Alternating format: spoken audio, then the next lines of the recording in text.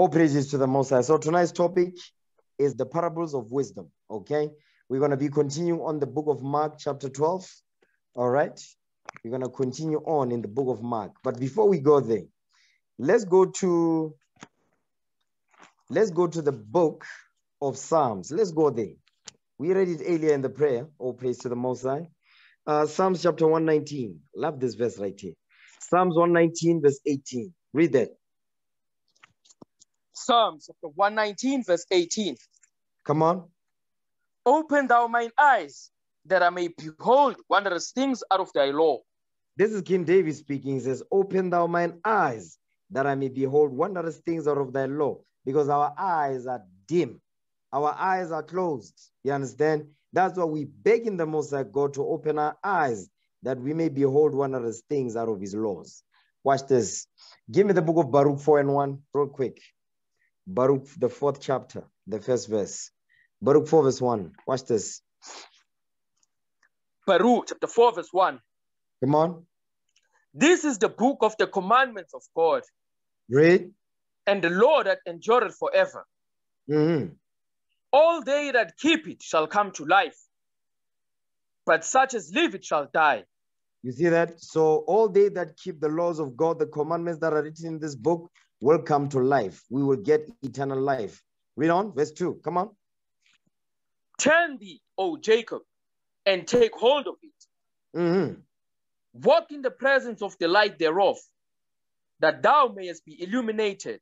You see that? The Lord is commanding us to take hold of the laws, statutes, and commandments written in the book, that we might walk in the presence of the light thereof, which is the commandments according to Proverbs 6:23. It says what? That thou mayest be illuminated, that your eyes may be opened, that you may be enlightened. That's what the Lord is saying right there to us. You understand? To open our spiritual eyes. Watch this. Give me that in Isaiah 29 real quick. Isaiah. Because Isaiah said the same thing in the spirit of the Messiah. Watch this. Isaiah chapter 29 verse 18. Read that. Isaiah chapter 29 verse 18. Come on. And in that day shall the deaf hear the words of the book. You see that? The deaf, those of us that are spiritually deaf, the Lord says, on this day, the deaf will hear the words of the book. Meaning what? The understanding will be opened unto us. Go ahead. And the eyes of the blind shall see out of obscurity. You see that? The eyes of the blind shall see out of obscurity, because what is obscuring our vision is sin. Sin is obscuring our vision. Captivity, hard bondage is obscuring our what? Our vision. So the Lord says, I'm going to open your eyes that you may behold wondrous things out of my laws. Read that again, verse 18. Isaiah chapter 29 verse 18. Mm-hmm. And in that day shall the deaf hear the words of the book, and the eyes of the blind shall see out of obscurity and out of darkness. You see that? We're going to see out of obscurity and out of darkness, because we are in the darkest kingdom on earth. You understand? We are in the darkest kingdom ever. Get there in Isaiah. Isaiah chapter 60 and verse 1 and 2. Watch this. Isaiah chapter 60 verse 1. Arise, shine, for thy light is come, and the glory of the Lord is risen upon thee. You see that? It says, thy light is come. What is that light? The same light that we read about in Isaiah 29. Get that in Proverbs chapter 6, verse 23. Thy light is come. Read that. The Lord is going to lighten our eyes. He will illuminate us. Come on. Proverbs chapter 6, verse 23. Read. For the commandment is a lamp, and the law is light. And the law is what? And the law is light. And the law is light. The law is light. So that's the light he's talking about, the laws of God upon us, okay? Go back to where was that now? Isaiah 60 verse 1. Isaiah chapter 60 verse 1. Read. Arise, shine, for thy light is come. You see that? Thy light is come. The laws of God is upon us now. The Lord has had mercy upon us to open up the understanding unto us. Come on. And the glory of the Lord is risen upon thee. The glory of the Lord is risen upon us. Now, before the Lord returns, the glory of the Lord that is risen upon us is what? Is his understanding that is bestowed upon us. Go ahead. For behold, the darkness shall cover the earth. You see that darkness has covered the whole planet Earth right now, because the earth is given to the hand of the wicked. Hold this Job 9:24 real quick. Let's get there. Darkness shall cover the earth. Okay. Job chapter 9, verse 24. Go ahead. The earth is given into the hand of the wicked. You see that the earth is given into the hand of the wicked. That's the white man. He is the wicked. Come on. He covereth the faces of the judges thereof. He covered our faces. He whitewashed all our history in the Bible and throughout history also. Okay, come on. If not, where and who is he? If it's not him, the wicked, the white man, where and who is this man that is doing all this outside of him? None. Okay, go back. Isaiah 60 verse 2 again. Isaiah chapter 60 verse 2. Read. For behold, the darkness shall cover the earth. The darkness that has covered the earth is sin, Christianity, politics, democracy. You understand? Feminism. That's the darkness that has covered the earth. Sin, idolatry. Go ahead. And gross darkness the people. You see that thing? Darkness has covered the whole planet Earth, all nations, but gross darkness, meaning what? The greatest darkness has covered the people of the Most High God. That's why in verse 1 says, read verse 1 again. Isaiah chapter 60 verse 1. Go ahead. Arise, shine, for thy light is come, and the glory of the Lord is risen upon thee. You see that? The glory of the Lord is risen upon thee. It says, for thy light is come. Whose light? Jacob's light. Who's that? Christ, our Lord and Savior, the Black Messiah. So now, read verse 2 again. Isaiah chapter 60 verse 2. For behold, the darkness shall cover the earth. Come on. And gross darkness the people. And gross darkness the people, meaning the greatest darkness will cover the people of Jacob, us. That's why it says, for thy light is come, because we are covered by gross darkness, by the wicked, who the earth is given to. Go ahead. But the Lord shall arise upon thee, and his glory shall be seen upon thee. Meaning what? The Most High God is going to make sure that all the nations know that we are the 12 tribes of the nation of Israel. He's going to do that thing. He's going to set us in order before their eyes. That's what the Lord is doing right now with us. You understand? Okay. Now that we understand, the Most High said he will open our eyes. Go back to Psalms 119 again. Psalms 119 verse 18 again. Psalm chapter 119 verse 18. Go ahead. Open thou mine eyes, that I may behold wondrous things out of thy law. That's what we're praying for. We're praying for the Lord to open our eyes, our spiritual eyes, that we may behold wondrous things out of his laws. Because the wondrous things are hidden in his laws. That's why the secret source, the key to understanding the wondrous things that are in the laws of God, we must obey and apply God's commandments, and we must be sincere in this truth. Understand that. Okay, let's go to the book of Mark now. Mark chapter 12, verse 1. We went over it, so I'm not going to go over verse 1 because I already did a breakdown on verse 1. We're going to read verse 2. I touched on verse 2 as well. I'm going to go to verse 3, but let's start at verse 1. Mark 12 and verse 1. Come on. Mark chapter 12, verse 1. Go ahead. And he began to speak unto them by parables. Read. A certain man planted a vineyard and set an hedge about it, and digged a place for the winefat, and built a tower, and let it out to husbandmen, and went into a far country. So now this is talking about Christ when he was going over the parables of the vineyard, okay? He said what? He planted a vineyard. The vineyard is the house of Israel, okay? Get that real quick, Isaiah 5. I'm not going to go over this. You can go over chapter 3 of the parables of wisdom to understand this. Okay, I'm just going to touch on it again just to refresh the memory right here. Okay, read that. Isaiah 5 and verse 7. Read that. Isaiah chapter 5 verse 7. For the vineyard of the Lord of hosts is the house of Israel. You see that? The vineyard of the Lord of hosts is the house of Israel. So the vineyard in Mark 12 is the house of the 12 tribes of Israel. So go back, Mark 12 and 1. Mark chapter 12 verse 1. Read. And he began to speak unto them by parables. A certain man planted a vineyard.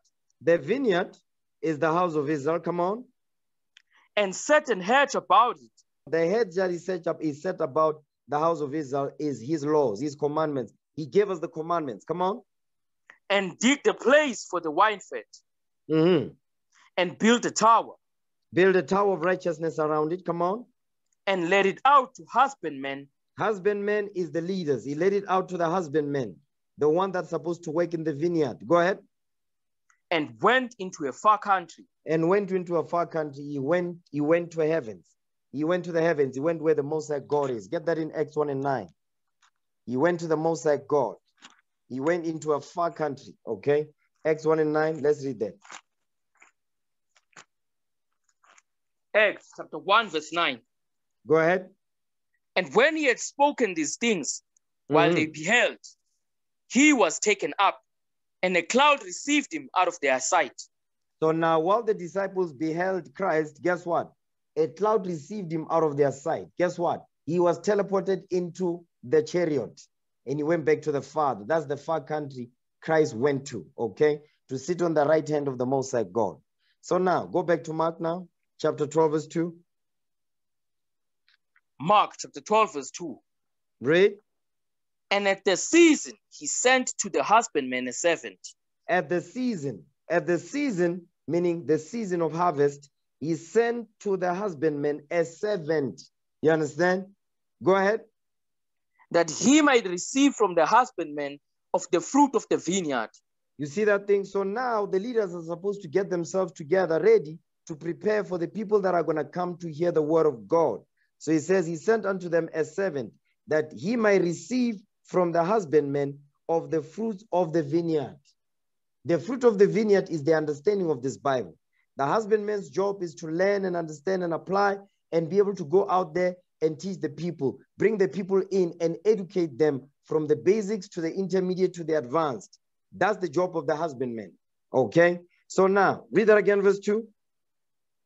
Mark chapter 12, verse 2. And at the season, he sent to the husbandman a servant. Stop right there. At the season, he sent to the husbandman a servant.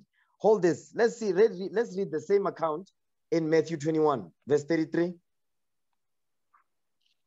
Matthew chapter 21, verse 33. Go ahead.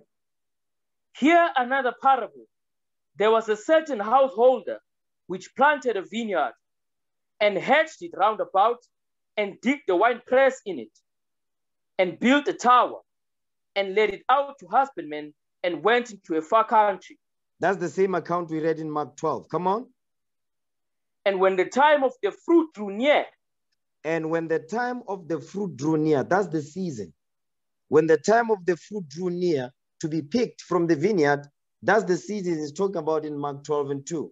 Okay, come on. He sent his servants to the husbandmen that they might receive the fruits of it. You see that thing? So the Lord sent servants to the husbandmen that they might receive the fruits of the vineyard which the husbandman was laboring in. You understand? So what we're reading here is that we're reading the same account that we just read in Mark. Okay? So the time of the fruit is, what is it talking about? Get that in Joshua 3:15 real quick. Joshua chapter 3 verse 15. The time of the fruit drew near. What time is that? Read that. Joshua 3 verse 15. Joshua chapter 3 verse 15. Go ahead. And as they that bear the ark were come unto Jordan, and the feet of the priests that bear the ark were dipped in the brim of the water. For Jordan overfloweth all his banks all the time of harvest. You see that? For Jordan overfloweth all his banks all the time of harvest. So during the time, the harvest season, that's when we're harvesting what? The fruits, the new fruits. You understand? Get that in Exodus 34 verse 22. Okay, during the time of harvest, during the time of the first fruits. Okay, read that. Exodus 34 verse 22. Exodus chapter 34 verse 22. Go ahead. And thou shalt observe the feast of weeks, of the first fruit of wheat harvest, and the feast of ingathering at the year's end. The feast of ingathering. So this feast, it says what? It says of the first fruits of the wheat harvest and the feast of ingathering at the year's end. So what we're reading here with the feast of first fruits, that's the day of Pentecost. When we're getting what we're harvesting our crops, the first fruits of our crops. You understand? So the Lord is using a similitude, okay? Get that in Hosea 12 and 10. The Lord is using a similitude. He's talking about farming, but he's not really talking about farming. He's using farming as a metaphor to explain his word, his wisdom, his understanding. Okay? Hosea 12 and 10. Read that. Hosea chapter 12, verse 10. Go ahead. I have also spoken by the prophets, and I have multiplied visions and used similitudes by the ministry of the prophets. You see that? He says he used similitudes by the ministry of the prophets. Similitudes is what? Parables. Parables is illustrated stories, allegories, metaphors. So that's what we're reading. So what we're reading, when we read about the first fruits, yes, it's talking about the first fruits, which is the feast day that we observe, but there's a spiritual understanding behind that. You understand? Which the Lord goes into what? His understanding, his wisdom that he bestowed upon his sons and daughters. Okay? So go back to where he was at now. Matthew 21, verse 34 again. Matthew chapter 21, verse 34. And when the time of the fruit drew near, the time of the fruit that drew near is the time of harvest. Is the time of harvest, to harvest the fruits that are coming from the vineyard. Okay, read. He sent his servants to the husbandmen, that they might receive the fruits of it. That they might receive the fruits of the fruits of the vineyard. Okay, the fruits of the vineyard. Hold this. Give me the book of Luke 10 and 2. Luke chapter 10 and verse 2. Let's get there. Luke chapter 10, verse 2. Go ahead. Therefore said he unto them, the harvest truly is great. The harvest is great. The harvest truly is great. You understand? Where is the harvest? In the vineyard. What is the vineyard? The house of Israel. You understand? What are we harvesting? The fruits of the vineyard, which is what? Understanding. That's a metaphor. I'm going to explain that in a minute. Go ahead. But the laborers are few. But the laborers are few to work in the vineyard, to harvest the crops. You understand? To gather the fruits of the vineyard. Read. Pray ye therefore the Lord of the harvest, that he would send forth laborers into his harvest. You see that thing? So we must pray for more laborers to come into the harvest, that he would send forth laborers into his harvest, because this is the Lord's vineyard. So it's his harvest. You understand? So brothers and sisters coming into the truth, you the fruits. You understand? As you learn the laws of God, guess what? It's going to also produce fruit in you. Understand that thing. Let's get that. 2 Ezra 9, verse 31. 2 Ezra chapter 9, verse 31. For behold, I saw my law in you. You see that? I saw my law in you. The you is us. Who's us? The vineyard. Because we are the Lord's vineyard. So the Most High God is saying he planted his law in us. So we the vineyard. Okay, go ahead. And it shall bring fruit in you. You see what he's really talking about? So he's not actually talking about actual fruits. Although we're explaining the fruits of the feast of first fruits and all that, yes, talk about fruits, but it's also a metaphor. The spiritual understanding behind that is a metaphor to explain how he gives understanding to the 12 tribes of Israel. Read that again, verse 31. 2 Ezra chapter 9, verse 31. Read. For behold, I saw my law in you, and it shall bring fruit in you. You see that? The laws that the Lord has sown in us, which we the vineyard, is going to bring fruit in us. Go ahead. And ye shall be honored in it forever. We are going to be honored in the fruit that will come from the law that is sown in us by the Most High God, because we the Lord's vineyard, we are his harvest. Okay? So let's understand what is the fruit. Get that. Galatians 5 verse 22. Galatians chapter 5 verse 22. Go ahead. But the fruit of the Spirit is love, That's the fruit right there. So the fruit that he's talking about is the fruit of the Spirit. The fruit is making reference to is the fruit of the Spirit. Let's get that in John 6:63. Let's get the fruits of the Spirit. What is the Spirit? Okay. John chapter 6, verse 63. Come on. It is the Spirit that quickeneth. Mm-hmm. The flesh profited nothing. The words that I speak unto you, they are spirit and they are life. The words that I speak unto you, they are spirit and they are life. So the words that Christ spoke unto us, that's the Spirit. Okay. So let's go back. Go back to where he was at. Galatians 5, verse 22 again. Galatians chapter 5, verse 22. Read. But the fruit of the Spirit is love. You see that? The fruit of the Spirit is love. So what is the Spirit? The word of God. The words that Christ spoke unto us. That's the Spirit. Okay, come on. Is what? But the fruit of the Spirit is love. The fruit of the Spirit is love. The first fruits of the Spirit is love. Let's get that. 1 John 5 and 3. Let's get the first fruits of the Spirit. Okay. 1 John chapter 5, verse 3. Mm-hmm. For this is the love of God. Come on. That we keep his commandments. And his commandments are not grievous. So the first fruit of the Spirit is love, is the keeping of God's commandments. That's the first fruit of the Spirit. Okay, go back to Galatians now. Chapter 5, verse 22. Galatians chapter 5, verse 22. Mm-hmm. But the fruit of the Spirit is love. The fruit of the Spirit, the first fruit of the Spirit is the keeping of God's commandments. Read.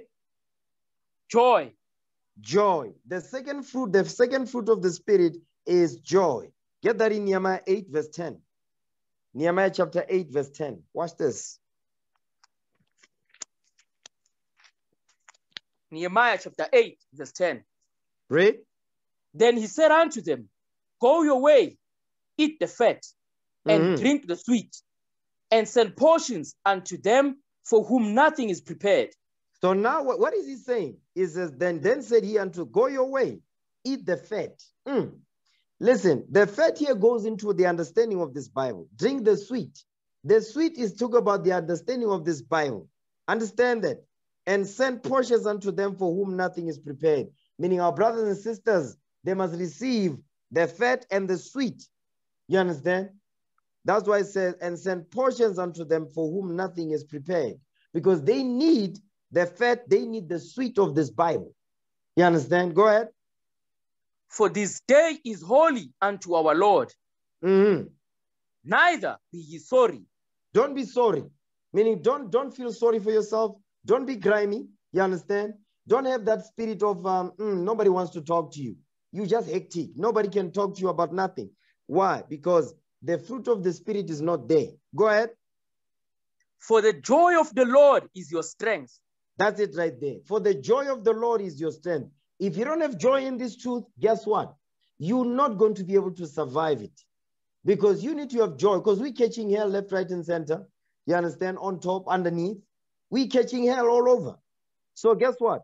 You better have joy in this truth. You better praise the Lord on a daily basis. Throughout the day, praise the Lord for bringing you into this truth. Because guess what? Whatever trial that you're going through, yes, you can keep all the commandments, but you don't have the spirit of joy. You are not going to be able to survive that trial because you're going to be mad, you're going to be upset, you're not going to want to continue. But when you have the spirit of joy, the joy of the Lord is your strength. You're going to have strength to overcome that trial. You men and women understand that? Yes, sir. Okay. Yes, sir. Now let's go back. Galatians 5, verse 22 again. Galatians chapter 5, verse 22. But the fruit of the Spirit is love, joy. Come on. Peace. Peace. So we must have peace. So the third fruit of the Spirit is peace. We must have peace among ourselves. Now watch this. My Bible now. Give me that in Zechariah chapter 11, verse 14. Watch this. Zechariah chapter 11. He says we must have peace amongst ourselves. We must have peace one to another. Zechariah chapter 11. Let's start at Zechariah chapter 11. Start at verse 7. We're going to read down. Watch this. Zechariah chapter 11, verse 7. Read. And I will feed the flock of slaughter even you, Mhm. O poor of the flock. The flock of the slaughter is us, even us, the poor of the flock, the 12 tribes of Israel. Go ahead. And I took unto me 2 staves. Mhm. The one I called beauty, That's Judah. Come on. and the other I called bands. That's Israel. So beauty and bands is Judah and Israel. Come on. And I fed the flock. And I fed the flock using the prophets. Okay. Now jump down to verse. But read verse 10. Zechariah chapter 11, verse 10. Go ahead. And I took my staff, even beauty, Beauty, that's Judah. Come on. and cut it asunder. Because we got destroyed. We also, Judah went into captivity. The Lord cut it asunder. Come on. That I might break my covenant, which I had made with all the people. You see that thing? Jump down to verse 12 now.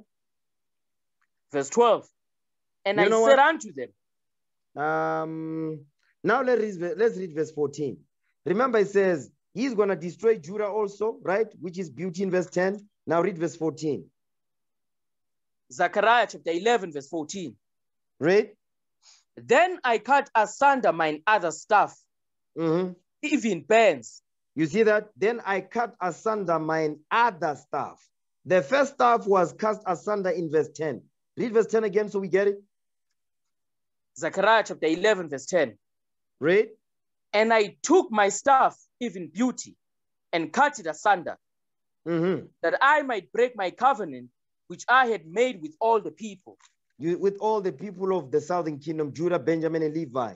Now jump down to verse 14 now. Verse 14. Then I cut asunder mine other staff. The other sheep I have. That's what he's talking about here. Then I cut asunder mine other staff. Go ahead. Even what? Even bands. Even bands. That's Israel now. Northern kingdom. Read. That I might break the brotherhood between Judah and Israel. So now beauty and bands, they're explained in verse 14. That I may break the brotherhood between what? That I might break the brotherhood between Judah and Israel. You see that? He broke the brotherhood between Judah and Israel. So now there was no peace among us. There was no peace among the 12 tribes of Israel because the Lord did that thing. Now watch this. Give me the book of Ephesians real quick. Ephesians 2. Okay. Ephesians chapter 2. Ephesians 2. Let's start at verse. Read verse 12. Watch this. Start at verse 11. We're going to read down. Yes, sir. Ephesians chapter 2, verse 11. Go ahead. Wherefore, remember that ye, being in time past Gentiles in the flesh. Because the northern kingdom were in time past, they were Gentiles in the flesh. Meaning what? By nationality, they were Israelites. But by customs, they were keeping and maintaining the customs of the Greeks. Okay? Because Ephesus, that's where it is. It's in Greece. You understand? So northern kingdom tribes, they were observing the custom of the Greeks. So that's why it says, you were in time past Gentiles in the flesh. Because they also were not circumcising their children. Okay, Timothy is one of them. Read. Who are called uncircumcision by that which is called the circumcision in the flesh made by hands. The uncircumcision is northern kingdom. The circumcision is the southern kingdom. The proof of that is in Galatians, Romans 3 and 1 and 2. Read that. Romans 3 verse 1. Now, I don't want to go there, but let's just get it. Romans 3 verse 1. Romans chapter 3 verse 1. What advantage then had the Jew? Had the southern kingdom, which is called the circumcision. Read. Or what profit is there of circumcision? What profit is there of circumcision? Because the Jews, the southern kingdom, were called the circumcision because they still kept the commandments. You understand? Judah, for the most part, we still kept the commandments, okay? But when it comes to northern kingdom, the majority of them, they kept not the commandments of the Most High. Okay, that's why they were called the uncircumcision. Go back physically and spiritually, they were not circumcised. Go back to Ephesians 2. Read verse 12 now. Ephesians chapter 2, verse 12. That at that time you were without Christ. You see that? So northern kingdom, at that time you were without Christ. Now all 12 tribes of Israel, when the Lord cut asunder Judah, he cut asunder the other stuff, which is northern kingdom. all Israel was without Christ. Go ahead. Being aliens from the commonwealth of Israel. You see now, we became aliens from the commonwealth of Israel because we were kicked out of our homeland in 70 AD. Read. And strangers from the covenant of promise. You see that? Now we became strangers from the covenant of promise. Hold that. Give me that in 1 Peter 2. We became strangers to the covenant of promise, the promise that was made to our forefathers, Abraham, Isaac, and Jacob. Get that in 1 Peter chapter 2. Read verse 10. Start at verse 9. We're going to read 9 through 11. 1 Peter chapter 2, verse 9. Come on. But ye are a chosen generation, a royal priesthood, Read.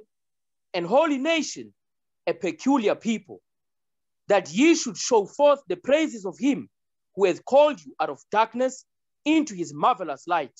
That's the same thing we read in Isaiah 60, verse 1 and 2. He called us out of darkness into his marvelous light, that we may be illuminated. You understand? So this is also going into Northern Kingdom, the scattered Israelites. Read verse 10 now, come on. Which in time past were not a people. You see that? Which in time past were Gentiles in the flesh. That's what we read in Ephesians 2, verse 11. Which in time past were not a people, because we were what? Gentiles. The Lord is, when he says you are not God's people, what are you called? A Gentile. So in time past, Gentiles in the flesh, by that which is called the uncircumcision, by that which is called the circumcision, calling the uncircumcision, saying, you Gentiles in the flesh. Go ahead. But are now the people of God. You see that? But are now the people of God. Now you are being brought back into the fold. Read again.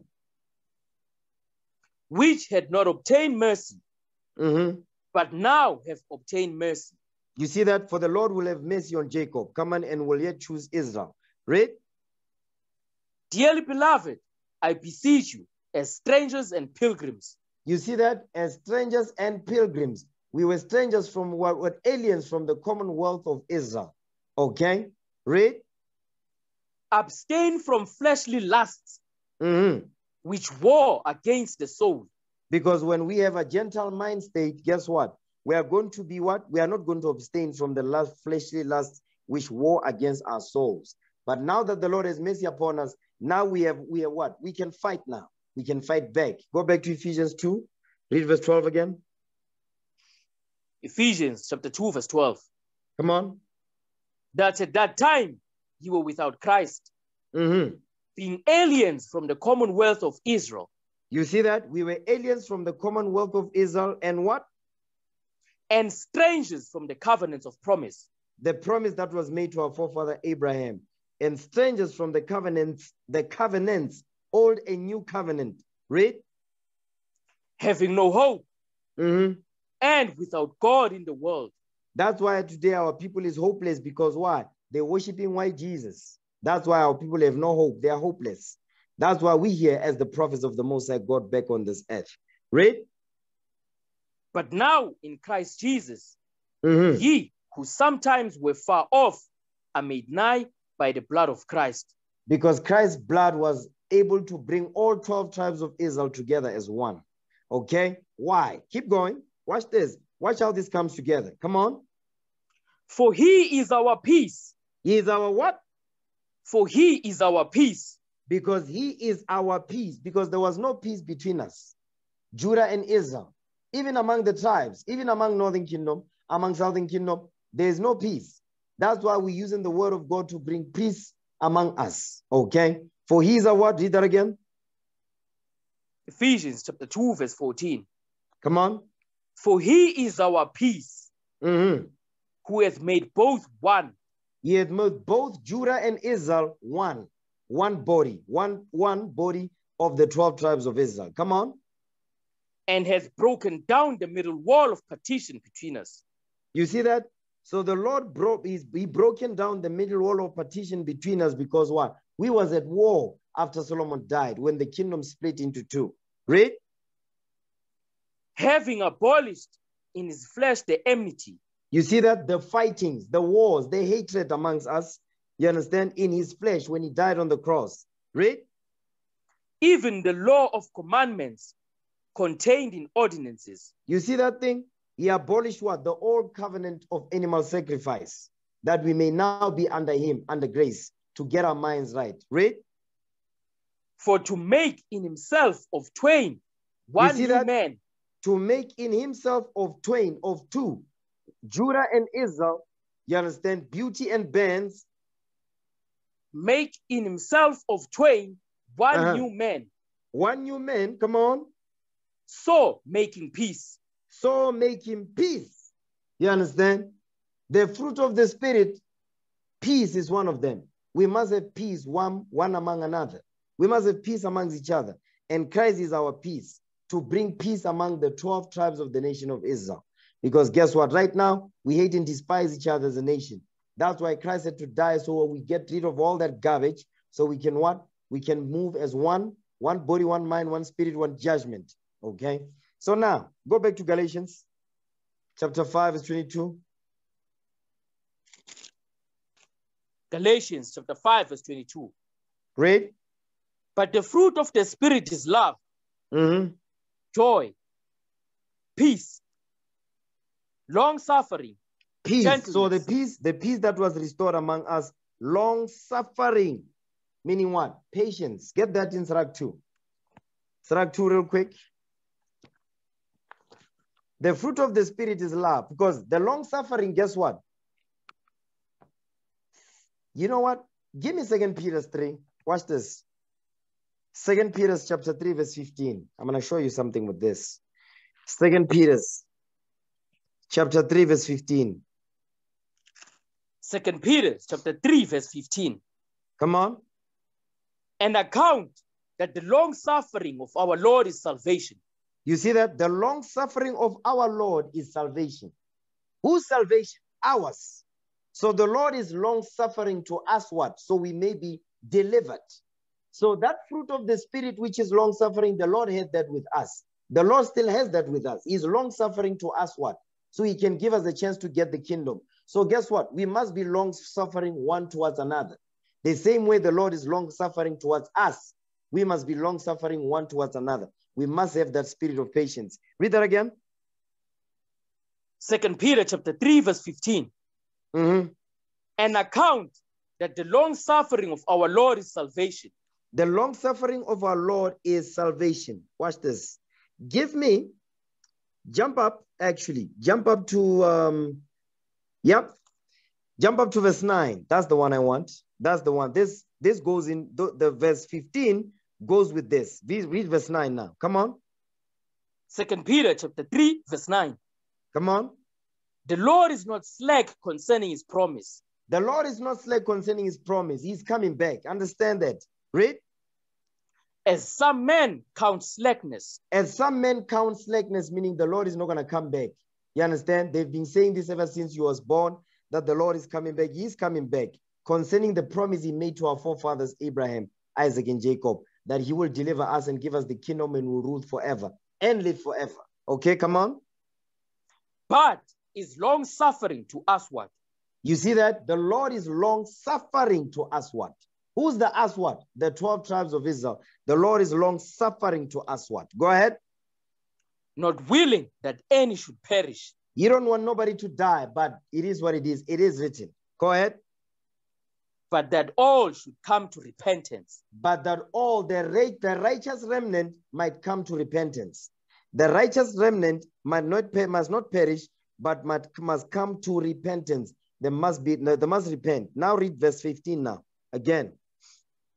2 Peter chapter 3, verse 15. An account that the long suffering of our Lord is salvation. Come on, there is salvation. So the long suffering of our Lord towards us, to us what? Is salvation. The Lord does not want anybody to be destroyed of the 12 tribes of Israel, of the righteous remnant. He doesn't want them to be destroyed. That's what he's saying. So that's why it says he's long suffering to us what? So this long suffering, which is the fruit of the Spirit, the Lord has that. So guess what? We must have that and walk after his footsteps. The long suffering will only come through trial. You're not going to have the spirit of long suffering, but you don't have a trial. And when the trial comes, you bail out. No, you're not going to have that spirit. So get that. Get that in Sirach 2 now. Let's get Sirach 2. Okay, Sirach 2 verse 14. Watch this. Ecclesiasticus chapter 2 verse 14. Read. Woe unto you that have lost patience. You see that? Woe unto you that have lost patience. That's the long suffering. Woe unto you that have lost patience. Okay, read. And what will ye do when the Lord shall visit you? You see that thing? What are you going to do when the Lord pays you a visit? When the Lord returns? Because you failed in patience. You must repent. You must recover yourself that you don't fail in patience. Because what you want to do when the Lord makes his second coming? Jump up to verse 11. Watch this. Ecclesiasticus chapter 2 verse 11. Read. For the Lord is full of compassion and mercy. Long suffering. What? Long suffering. Long suffering. The Lord is full of compassion and mercy. Long suffering to us what? That the righteous remnant might come to salvation. Read. And very pitiful. Very pitiful of what? Of those that repent and keep his commandments. Go ahead. And forgiveth sins. And saveth in time of affliction. In time of affliction. When there's an affliction upon you, guess what? The Lord will deliver you, but you must be long suffering. You must have patience, okay? Because that's what the Lord is teaching us through these trials that he bestows upon us, okay? So go back to Galatians 5. Galatians chapter 5 verse 22. Read. But the fruit of the Spirit is love, joy, peace, long suffering. Long suffering, come on. Gentleness. Gentleness. Watch this. Give me the book of Proverbs real quick. Proverbs. Gentleness. My Bible is definitely giving up the ghost on this one. Get that in Proverbs chapter 15, verse 1. Watch this. Proverbs chapter 15, verse 1. Read. A soft answer turneth away wrath. You see that? A soft answer will turn away wrath. Okay? A soft answer will turn away wrath. That's what the Lord is. That's the fruit of the Spirit, by the way. Go ahead. But grievous words stir up anger. But the grievous words will stir up anger. Go ahead. Watch this. The tongue of the wise uses knowledge aright. You see that? The tongue of the wise, they use knowledge the right way. They apply the laws of God accordingly. Go ahead. But the mouth of fools poureth out foolishness. Meaning what? Things that are against the laws of God. Foolishness. Read. Jump down to verse 4 now. Watch this. Verse 4. A wholesome tongue is a tree of life. You see that? A wholesome tongue is a tree of life.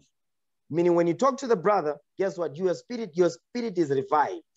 You understand? You talk to a brother, your spirit is exalted. Why? Because they have a wholesome tongue, which is the tree of life. Go ahead. But perverseness therein is a breach in the spirit. The spirit is broken. Read verse 7 now. Proverbs chapter 15, verse 7. The lips of the wise disperse knowledge. Because the lips of the wise will disperse the laws of God, wisdom, counsel. Go ahead. But the heart of the foolish doeth not so. The heart of the foolish does not do so because why? They are void of judgment and understanding and wisdom of the Lord. Okay, so go back to Galatians 5 verse 22. Galatians chapter 5 verse 22. But the fruit of the Spirit is love, joy, peace, long suffering, gentleness, goodness, faith. Goodness, faith. The goodness goes into Romans 7 verse 14. Let's get that. Romans 7 verse 12. Real quick. I need to go back to the parable, but I'm still on topic. I have not forgotten that I have not taken a tangent. This is on topic. Okay, Romans 7 verse 12. Romans chapter 7 verse 12. Wherefore the law is holy, right? And the commandment holy, and just and good. You see that? And just and good. The law is good, the commandment is good, and it is just. Okay, it says, and faith. Watch this. Give me that in 2 Ezra 9. They say faith is another fruit of the Spirit. You must have faith. So all these characteristics that we're reading here, you guess what? When you make a list, you must see if you have all these. Your character fits this. If it doesn't, guess what? You better pray for that. You better apply yourself to get these. Understand that? Second Ezra 9. Second Ezra chapter 9. I know I'm moving fast, but I need to get to I need to finish the parable tonight. Second Ezra 9. Read verse 7. Second Ezra chapter 9, verse 7. Mm-hmm. And everyone that shall be saved Mm-hmm. and shall be able to escape by his works. By his what? By his works. So everyone that is going to be delivered, everyone that's going to be saved, it says, shall be able to escape by his works. That means you must have works in this truth. You must put in work. Okay, go ahead. Meaning the commandments of the Lord. You must apply the commandments, do labor in the Lord's vineyard. Okay, read. And by faith. And by what? And by faith. Read. Whereby ye have believed. You see that? Whereby ye have believed, and by faith. So it's works and faith which makes you a believer. And because of that, you're gonna get delivered. That's what he's saying right there. Revelation 14, verse 12, real quick. Let's get that. Revelation chapter 14, verse 12. Read. Here is the patience of the saints. Uh-huh. Here are they that keep the commandments of God and the faith of Jesus. You see that? Here are they that keep God's commandments and the faith of Christ. You see what he's saying? Faith and works, whereby ye have believed on Christ. Okay? Go back to Galatians now. 5, verse 23. Galatians chapter 5, verse 23. Mm-hmm. Meekness, temperance. What? Meekness. So meekness goes into what? Obedience. Meekness is obedience. Get that in Numbers 12 about our forefather Moses. Numbers chapter 12, read verse 3. Numbers chapter 12, verse 3. Go ahead. Now the man Moses was very meek above all the men which were upon the face of the earth. You see that? It says the man Moses was very meek. Very meek. He was extremely obedient to the Most High God, above all the men which were upon the face of the earth. Give me that in Matthew chapter 5. Read verse 5. Read verse 5. Matthew chapter 5, verse 5. Mm-hmm. Blessed are the meek. Blessed are the meek. Blessed are those that submit themselves to the laws of God. Read. For they shall inherit the earth. They shall inherit the people upon the earth, the kingdom of heaven on earth. We will inherit the earth. That's what he's saying right there. Zephaniah 2 and 1. Zephaniah chapter 2, verse 1. Go ahead. Gather yourselves together, yea, gather together, O nation not desired. He says we must gather together, O nation that we are not desired, because all nations, they hate and despise us. The Lord says we must gather ourselves together. Jump down to verse 3 now. Watch this. Verse 3. Seek ye the Lord, all ye meek of the earth. You see that? Seek ye the Lord, all ye meek of the earth. Remember, it says, blessed are the meek, for they shall inherit the earth, the kingdom of heaven on earth. Go ahead. Which have wrought his judgment. We have wrought the Lord's judgment. Come on. Seek righteousness. Mm-hmm. Seek meekness. You see that we must seek the laws of God. We must seek to submit ourselves to the righteousness of the Most High God. What is Zephaniah saying here? Hold this. Give me that in Romans 10, verse 1. Watch this real quick. Romans 10, verse 1. Romans 10. You know what? Read Romans 10, verse 3. Let's just get to the point here. Romans chapter 10, verse 3. Mm-hmm. For they being ignorant of God's righteousness. So now, those that are not the meek, you understand? The rebellious, they are not going to submit themselves to the righteousness of God. Go ahead. And going about to establish their own righteousness. They have gone about to establish their own. They've gone about to establish their own righteousness. Go ahead. Have not submitted themselves unto the righteousness of God. You see that? But the meek will submit themselves to the righteousness of God. That's what the meek will do. Okay, go back to Zephaniah 2, verse 3 again. Zephaniah chapter 2, verse 3. Go ahead.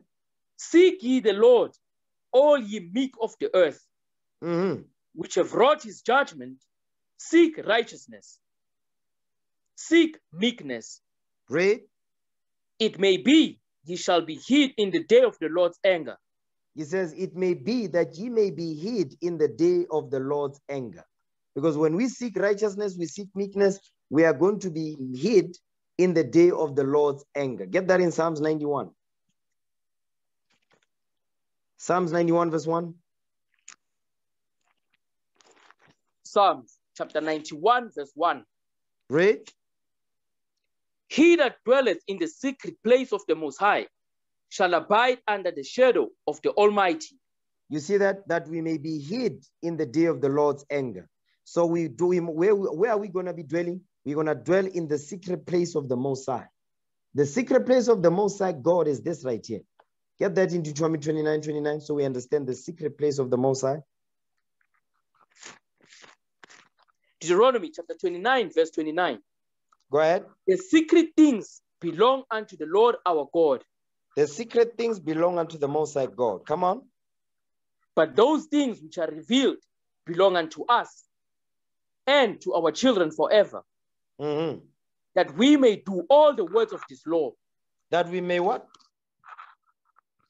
That we may do all the words of this law. So the secret things that belong to the Lord, you understand? It says the secret things belong as unto the Lord our God. But the things which are revealed by the Most High God, they belong unto us and to our children forever, that we may do all the words of this law. So guess what? To hide yourself under the shadow, the secret place of the Lord, you keep his commandments. And when you keep his commandments, those secret things that belong to the Lord will be revealed unto you, which are the wondrous things that are hidden in his law, according to Psalms 119 verse 18. So let's go back. Galatians 5 verse 23 again. Galatians chapter 5 verse 23. Read.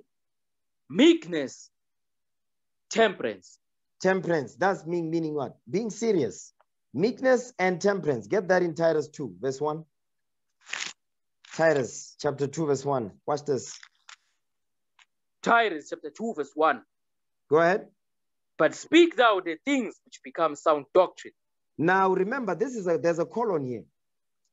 Excuse me. It says, speak thou the things which become sound doctrine. Get that in Proverbs 4 verse 2 again. Verse 2. Not again, but yeah. Proverbs 4 verse 2. Let's see what the doctrine is. The sound doctrine. Proverbs chapter 4 verse 2. Read. For I give you good doctrine. Forsake ye not my law. So the good doctrine is the laws of God. So let's go back. Titus 2 verse 1 again. Titus chapter 2 verse 1. Mm-hmm. But speak thou the things which become sound doctrine. He says, speak the things that becometh the laws of God. Go ahead, watch this. That the aged man be sober. Because the laws of God will teach you to be sober, because that is a sound doctrine. Come on. Grave. Serious. Okay, come on. Temperate. Don't take no nonsense. Be serious about this truth. So the laws of God, which is a sound doctrine, will teach you temperance. Read. Sound in faith. Mm-hmm.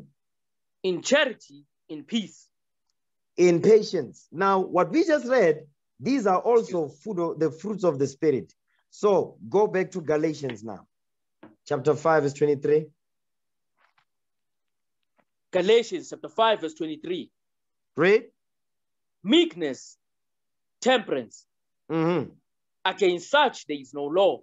Against those fruits of the Spirit, there's no law against these. You apply these things, you're good in the sight of the Most High God. You understand? The job is to do what? Is to maintain those patterns of good works. Is to maintain them.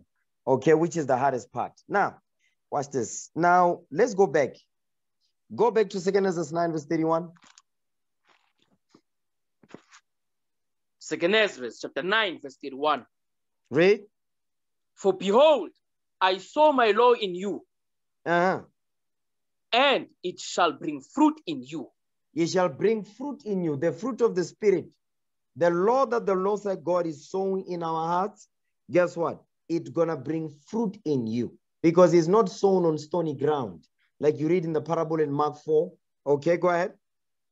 And ye shall be honored in it forever. You shall be honored in it forever. Okay, go back to Mark 12 now.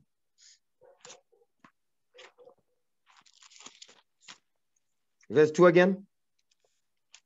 Mark chapter 12, verse 2.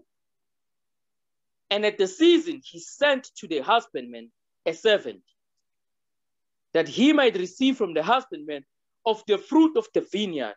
You see that he sent a servant, you understand, that he might receive from the husbandman of the fruit of the vineyard, because the husbandman's job is to do what? Is to give the servants the fruits of the vineyard, which is what? The understanding of this Bible, the fruits of the Spirit that we read in Galatians, the 5th chapter. But what happened next? Verse 3 through 5 is gonna be summarized in Matthew 21. Read verse 3 now. Come on. Mark chapter 12, verse 3. Mm-hmm. And they caught him and beat him and sent him away empty. So now the husbandman, instead of teaching the servant that the Lord has sent, guess what? They caught the servant, they beat the servant, they sent the servant away empty. Go ahead. And again, he sent unto them another servant, and at him they cast stones and wounded him in the head, and sent him away shamefully handled. Shamefully handled. So another servant, what did they do? They cast stones at him, they wounded him in the head, and he was kicked out shamefully. Okay, go ahead. Meaning what? By the doctrine that was being taught. The doctrine that it was not sound doctrine. It was in the commandments of the Lord that was being taught. Okay? Like the Christian church, like some Israelite camps. Okay, go ahead. And again, he sent another, and him they killed. You see that? He sent another servant, him they put to death. Read. And many others, beating some and killing some. Now, what you want to understand here is that the Lord sent the servants to go and learn from the husbandmen of the fruit of the vineyard. And guess what? They destroyed the people that came to learn. Hold this. Now give me the book of Matthew 21 now, verse 35. Matthew chapter 21, verse 35. Read. And the husbandman took his servants and beat one and killed another and stoned another. You see that? So they beat, they killed, and they stoned. Beat, stoned, wounded, and killed. That's what happened to the servants that was sent to hear the word of God. Okay, go ahead. Again, he sent other servants more than the first. And they did unto them likewise. And they did unto them likewise. So this parable there's more layers here. I'm not going to go into that. Read that again. Verse 36. Matthew chapter 21, verse 36.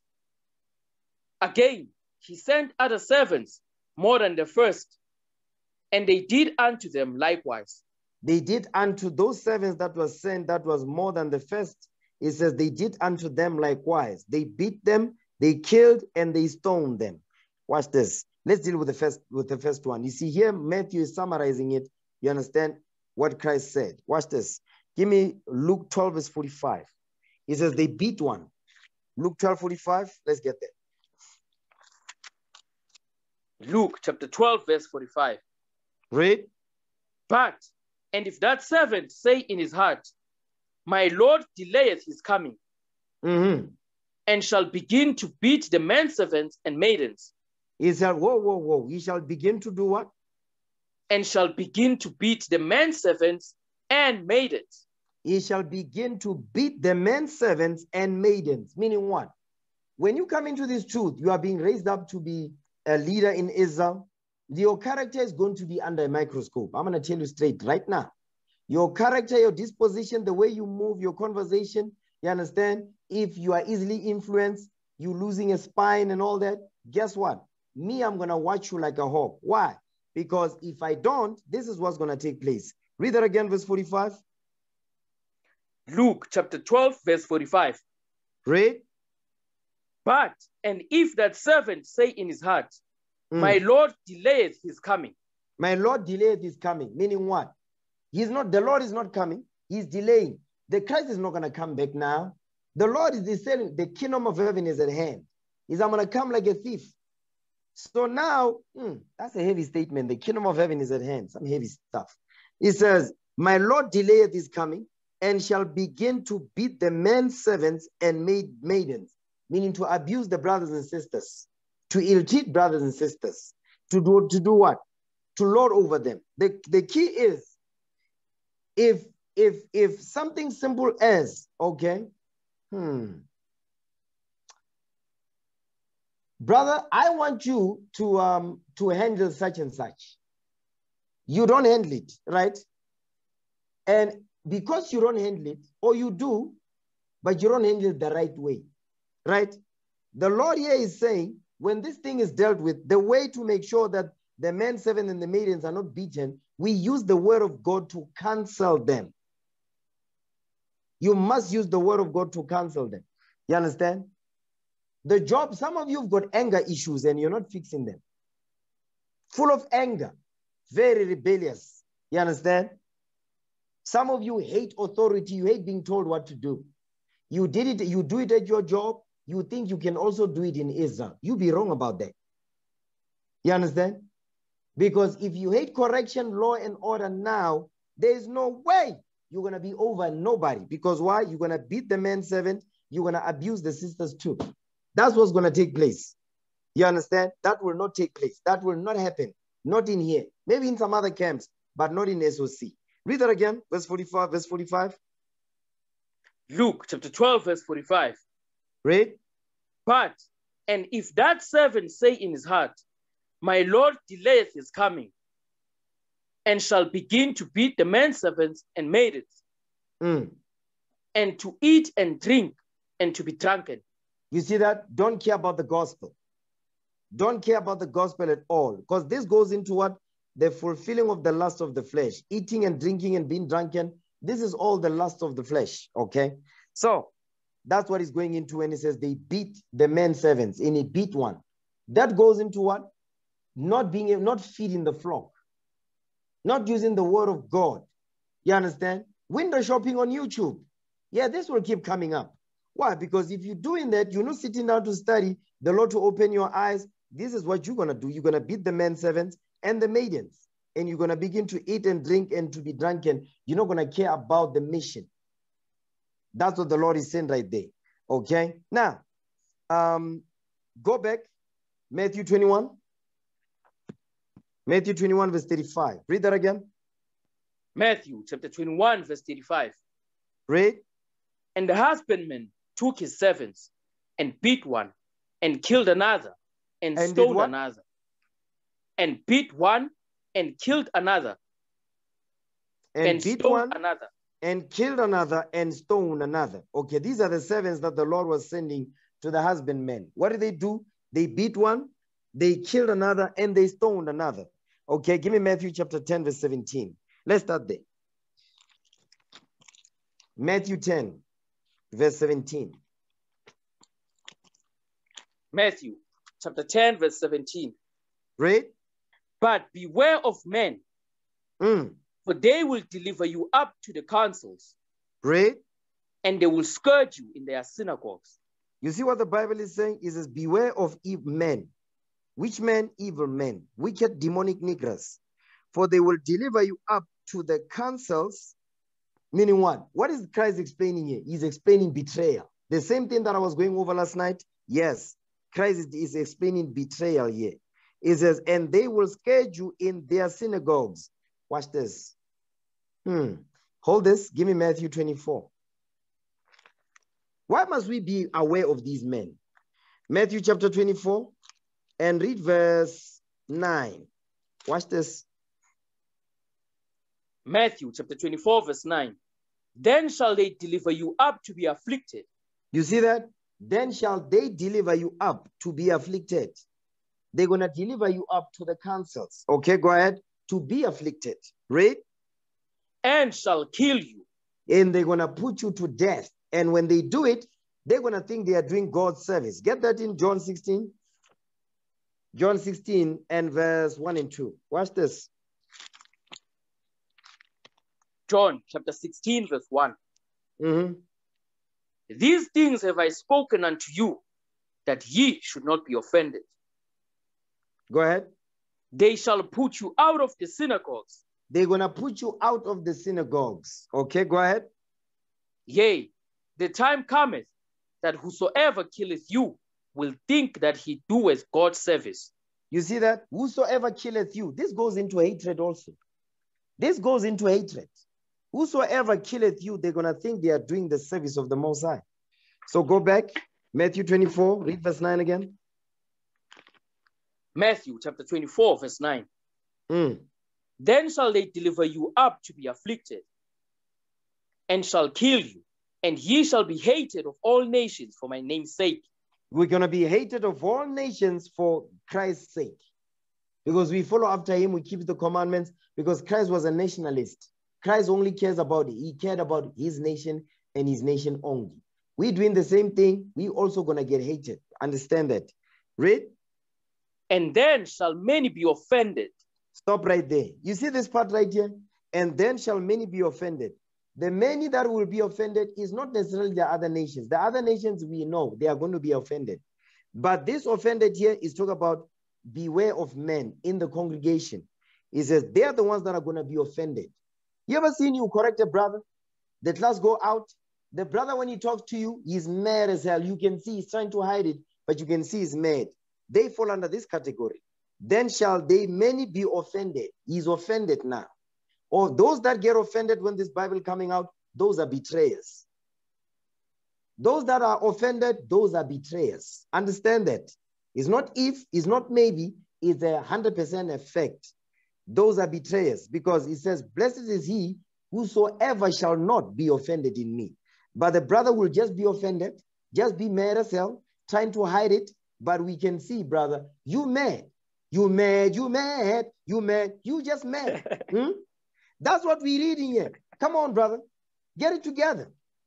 Let go of the evil in your heart and repent. Get your mind right, because if you don't, you're gonna fall under you.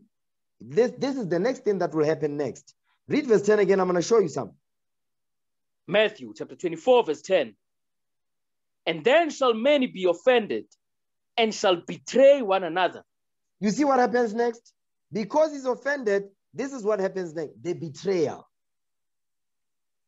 The Apostle Paul, he says he won the church for the space of 3 years. Why am I bringing this up? Because the Lord keeps sending me here.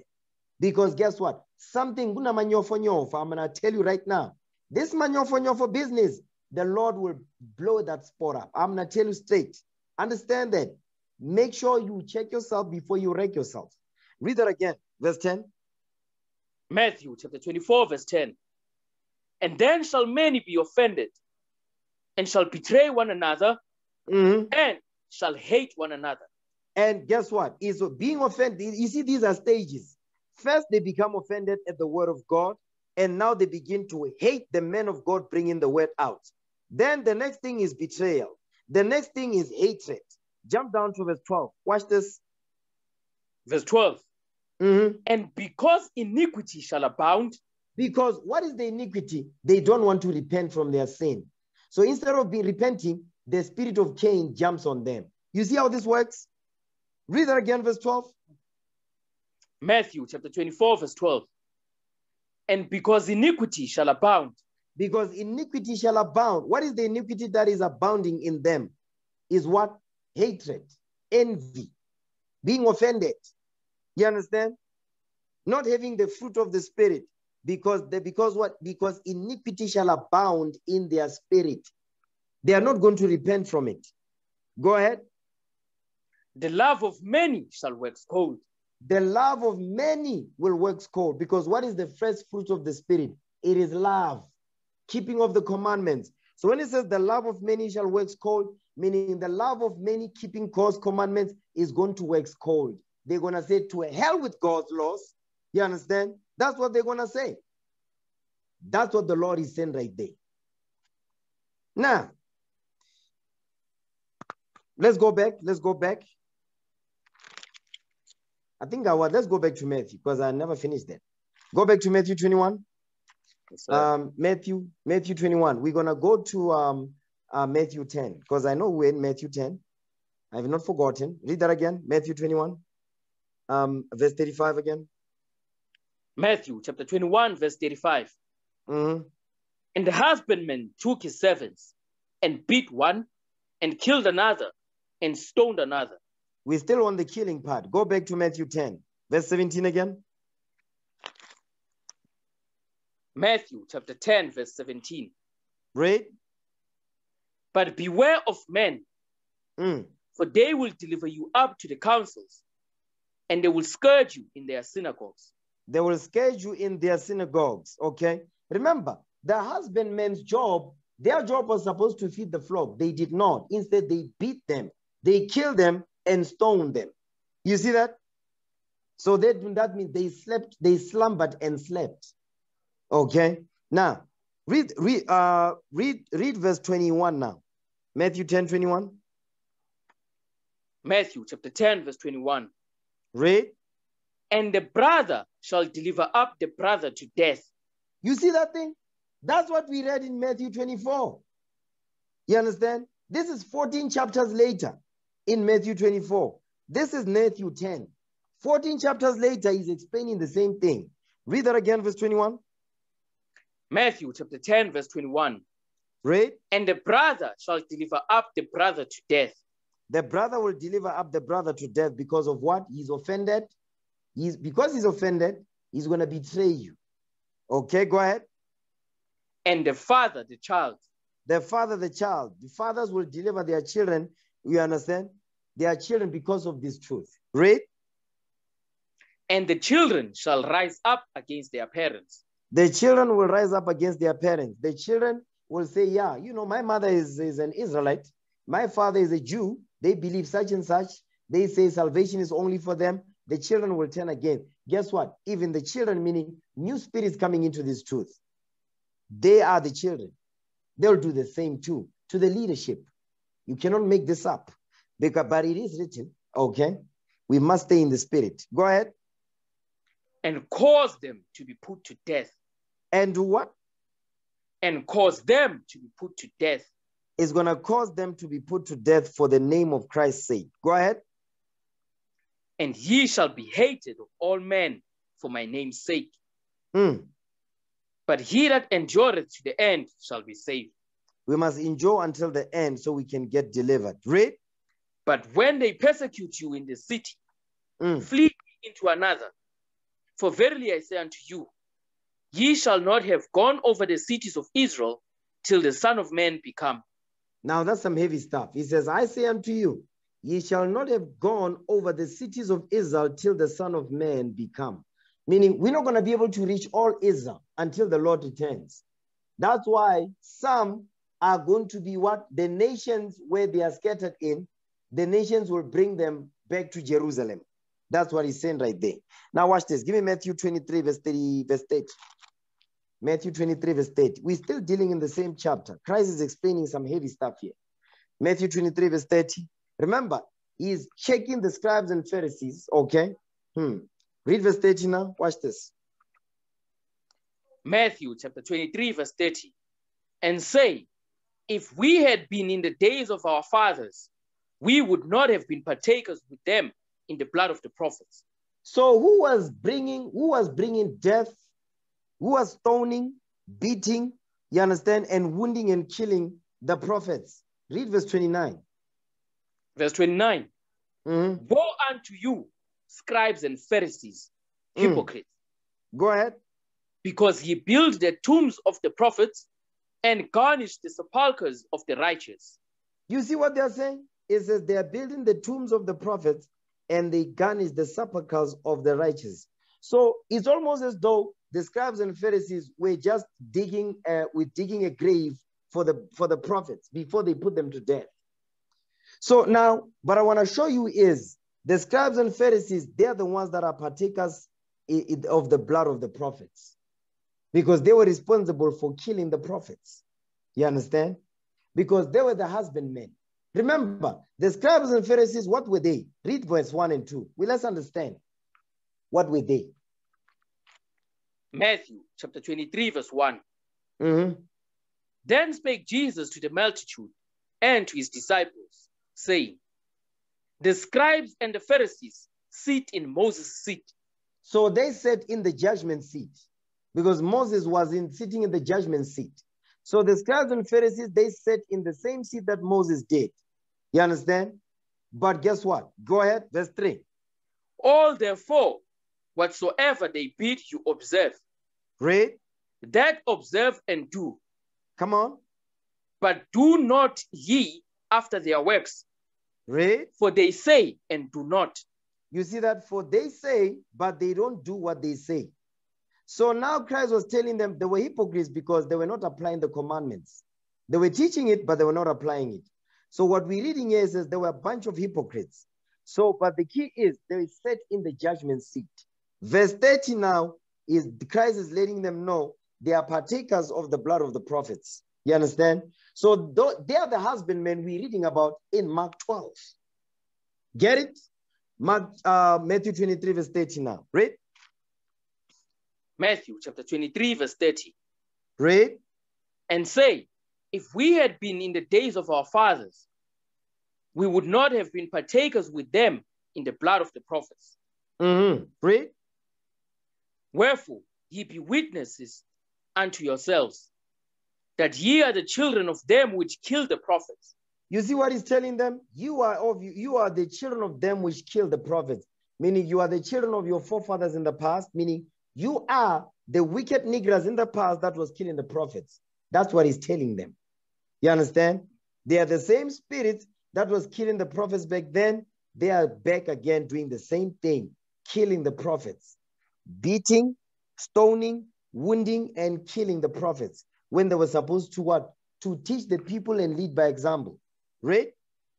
Fill ye up then the measure of your fathers. It says, fill ye up the measure, meaning measure what your fathers have done in the past versus what you're doing now. You're doing worse than your fathers because you are your fathers. Read. Ye serpents, ye generation of vipers. He's insulting them. Because back then, when you insulted somebody by an animal, listen, that was a huge insult. Okay? So that's why these words are being used now.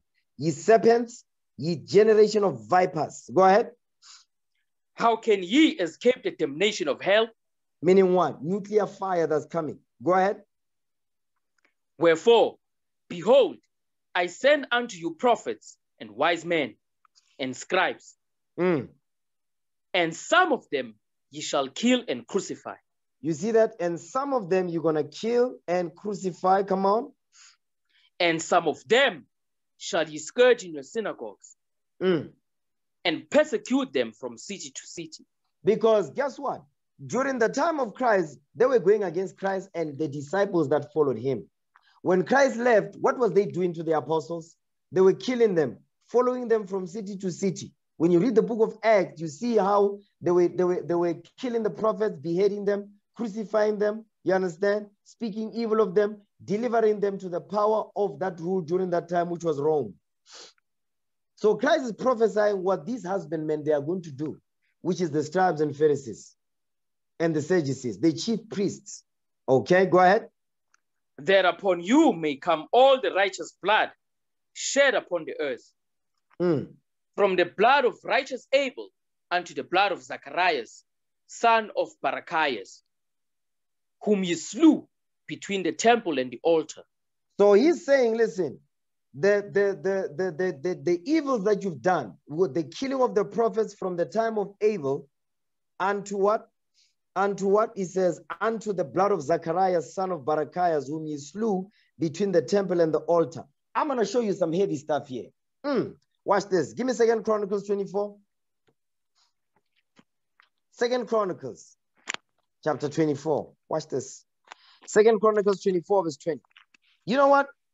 Read verse 15. I'm going to show you something. 2 Chronicles chapter 24 verse 15. Read. But Jehoiada waxed old and was full of days when he died. And 130 years old was he when he died. So Jehoiada was the priest. Jehoiada was an advisor to who? Was an advisor to Joash. Joash, this young man. Read on. Watch this. And they buried him in the city of David among the kings, because he had done good in Israel, both toward God and toward his house. So he was about the nation. He was about his family. He was a family man. He was about the nation. He was about the business of the Most High God. Read. Now, after the death of Jehoiada, came the princes of Judah and made obeisance to the king. Stop right there. After the death of Jehoiada, it says, came the princes of Judah These are the leaders, right? These are the leaders. They sit in Moses' seat. Pay attention. Go ahead. Then the king hearkened unto them. The king listened unto them. Joash listened unto them because he was still simple as hell, because Jehoiada now is gone. He doesn't have a counselor now. Okay, go ahead.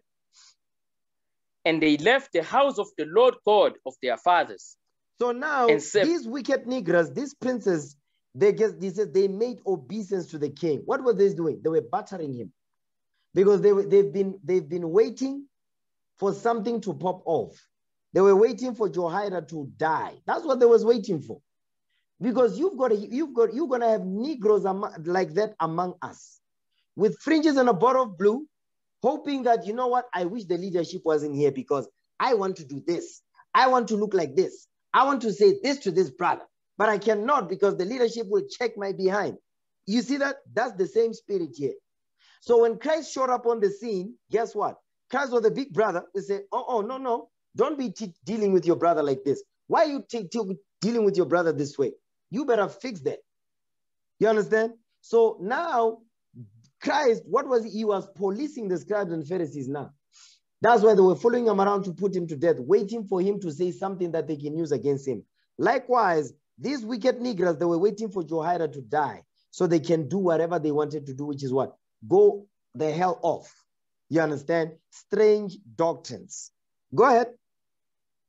And they left the house of the Lord God of their fathers and served groves and idols. Idolatry. You see that? It's not about the nation, but about the precept. Go ahead. And wrath came upon Judah and Jerusalem for this their trespass. For this their trespass. Now, go ahead. Yet he sent prophets to them to bring them again unto the Lord, and they testified against them, but they would not give ear. You see that? And they testified against them, because when the prophets come, the prophets are not coming to cuddle you. The prophets are not coming you to give red roses. No. The prophets are not going to come and rub your back. The Bible is telling you what the job of the prophets is. Read verse 19 again so we get it. 2 Chronicles chapter 24, verse 19. Yet he sent prophets to them to bring them again unto the Lord, and they testified against them, but they would not give ear. I want you to see something heavy here.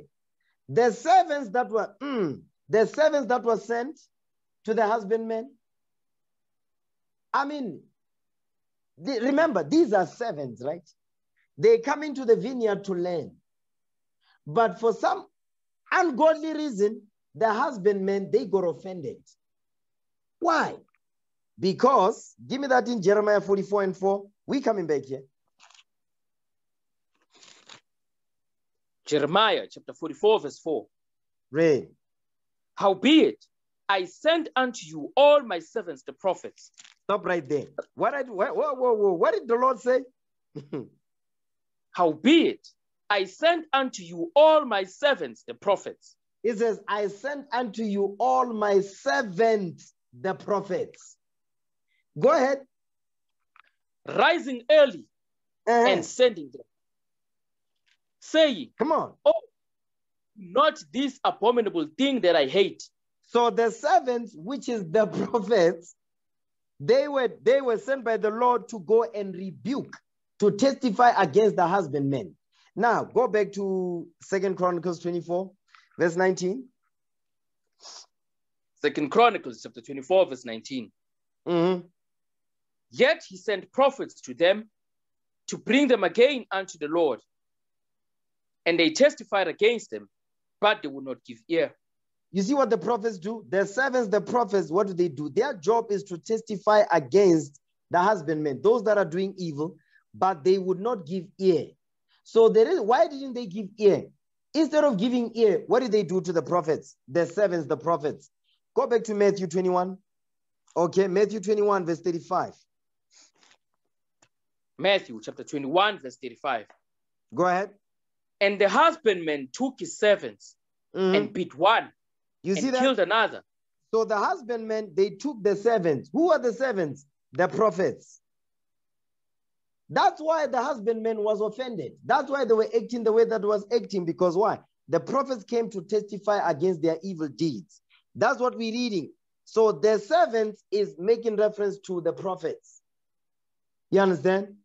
Because that's why they were, instead of giving ear, taking heed, what did they do? They beat one, they killed another, and they stoned another, and they did likewise with the more servants that he sent. You see that thing? That's what we're reading here. So the servants goes into the prophets.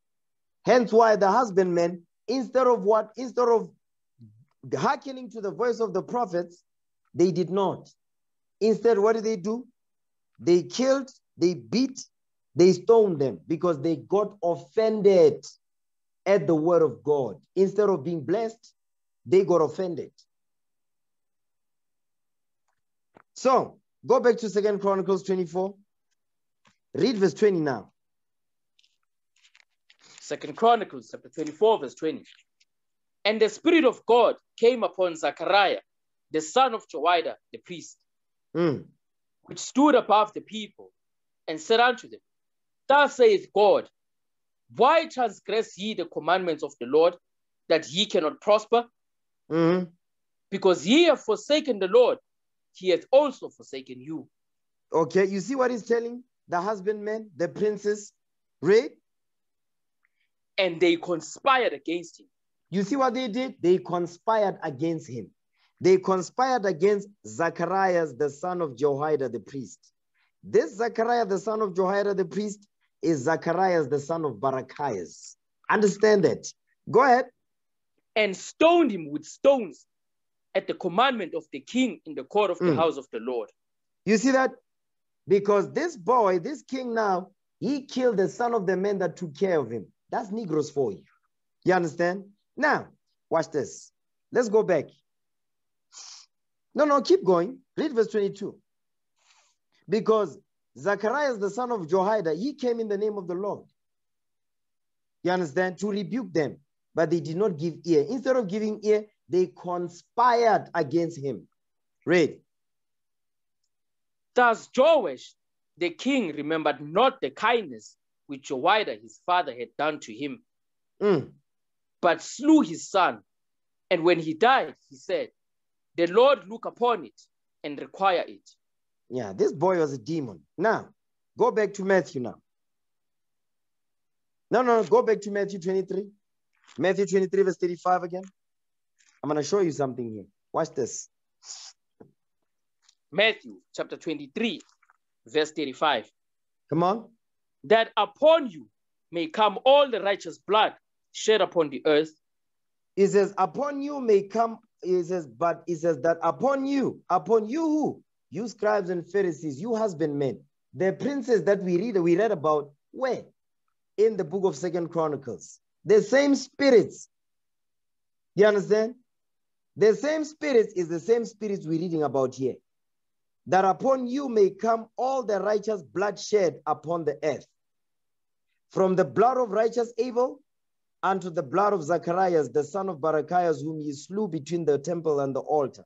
The one we just read in 2 Chronicles. You understand? So now he's bringing the judgment. He says, you scribes and Pharisees, you wicked Israelites, guess what? All the blood that was ever shed of the prophets, the prophets that I sent unto you, that you stoned, that you beat, you wounded, you killed, guess what? You're going to suffer the judgment of all the prophets that died from the beginning. Their judgment their blood will come upon you. Their blood is on your hands. That's what he's saying. You understand? Now, keep going. From the blood of righteous Abel unto the blood of Zacharias, son of Barachias, whom ye slew between the temple and the altar. Go ahead.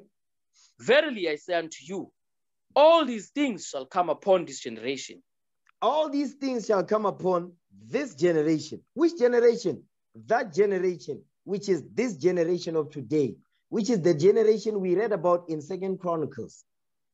The generation we read about where? In Numbers 16. Korah, Dathan, and Abiram, the scribes and Pharisees and the chief priests. Go ahead. Oh, Jerusalem, Jerusalem, thou that killest the prophets You see that? Jerusalem, Jerusalem, thou that killest the prophets, come on. And stonest them which are sent unto thee. The servants, the prophets, you stone them which are sent unto you. He says, you kill them, you stone them. Go ahead. How often would I have gathered thy children together, even as a hen gathereth her chickens under her wings, and you would not. Because they did not want to be gathered together by Christ. They didn't want that. They wanted integration when the Lord says, separate yourself from your enemies and come together as a nation, and then I will deliver you. They don't want that. They don't want the Lord to gather them. That's why they kill the prophets that are sent unto them. The servants, the prophets. You understand? Now, watch this. Give me, go back to Mark. I think I want to go back there. Go back to Mark 12. Mark chapter 12, because we covered two. We covered the ones that were stoned. Remember, Christ is prophesying. He says, I sent prophets unto you, and guess what? You are going to kill, you are going to stone, you are going to kick out of your synagogues, you're going to do all manner of evil unto them. Watch this. Give me that in 2 Corinthians chapter 11, verse 22. 2 Corinthians 11. Because it happened during the time of Christ. It also happened during the time of the Acts of the Apostles. It's going to happen today as well. Why? Because we are in the time of the Acts of the Apostles right now. 2 Corinthians chapter 11, verse 22. Because, you know, man, the Apostle Paul. Now, 2 Corinthians, you know, I was going over this chapter. Watch this. Should I go over this now? You know what? Read verse 16. Because what's going on here is the Apostle Paul is explaining stuff. Because remember, this is the church of Corinth. Wicked Negroes were up in there. Now, he's explaining, you know, somehow these topics just keep coming over and over. I can tell you now, something is going to pop off. Corinthians 11, read verse 16. Watch this. You know what? Start at verse 12. 2 Corinthians chapter 11, verse 12. But what I do, that I will do. But what I do, which is teach the gospel, groom and raise brothers up. That's the job of the prophets, by the way. Is this, but what I do, that I will do. The mission is a go. No tantrum is going to stop this mission. Understand that. Read on. That I may cut off occasion from them which desire occasion. He says that I may cut off occasion from them which desire. They desire the occasion to what? To be on the level. That's what the Apostle Paul, because the Apostle Paul was sick, what did they say? He says he was sick and tired of being sick and tired. Read that again, verse 12. 2 Corinthians chapter 11, verse 12. But what I do, that I will do, that I may cut off occasion from them which desire occasion. Read. That wherein they glory, they may be found even as we. It says, if you are glorying, you think you're on a level, you have to count the stripes and say, are you on the level? Did you go through what these men have gone through? No, you have not. You have not. Have you gone through what we've gone through? No, you haven't. You understand? So that's why it says that wherein they glory, because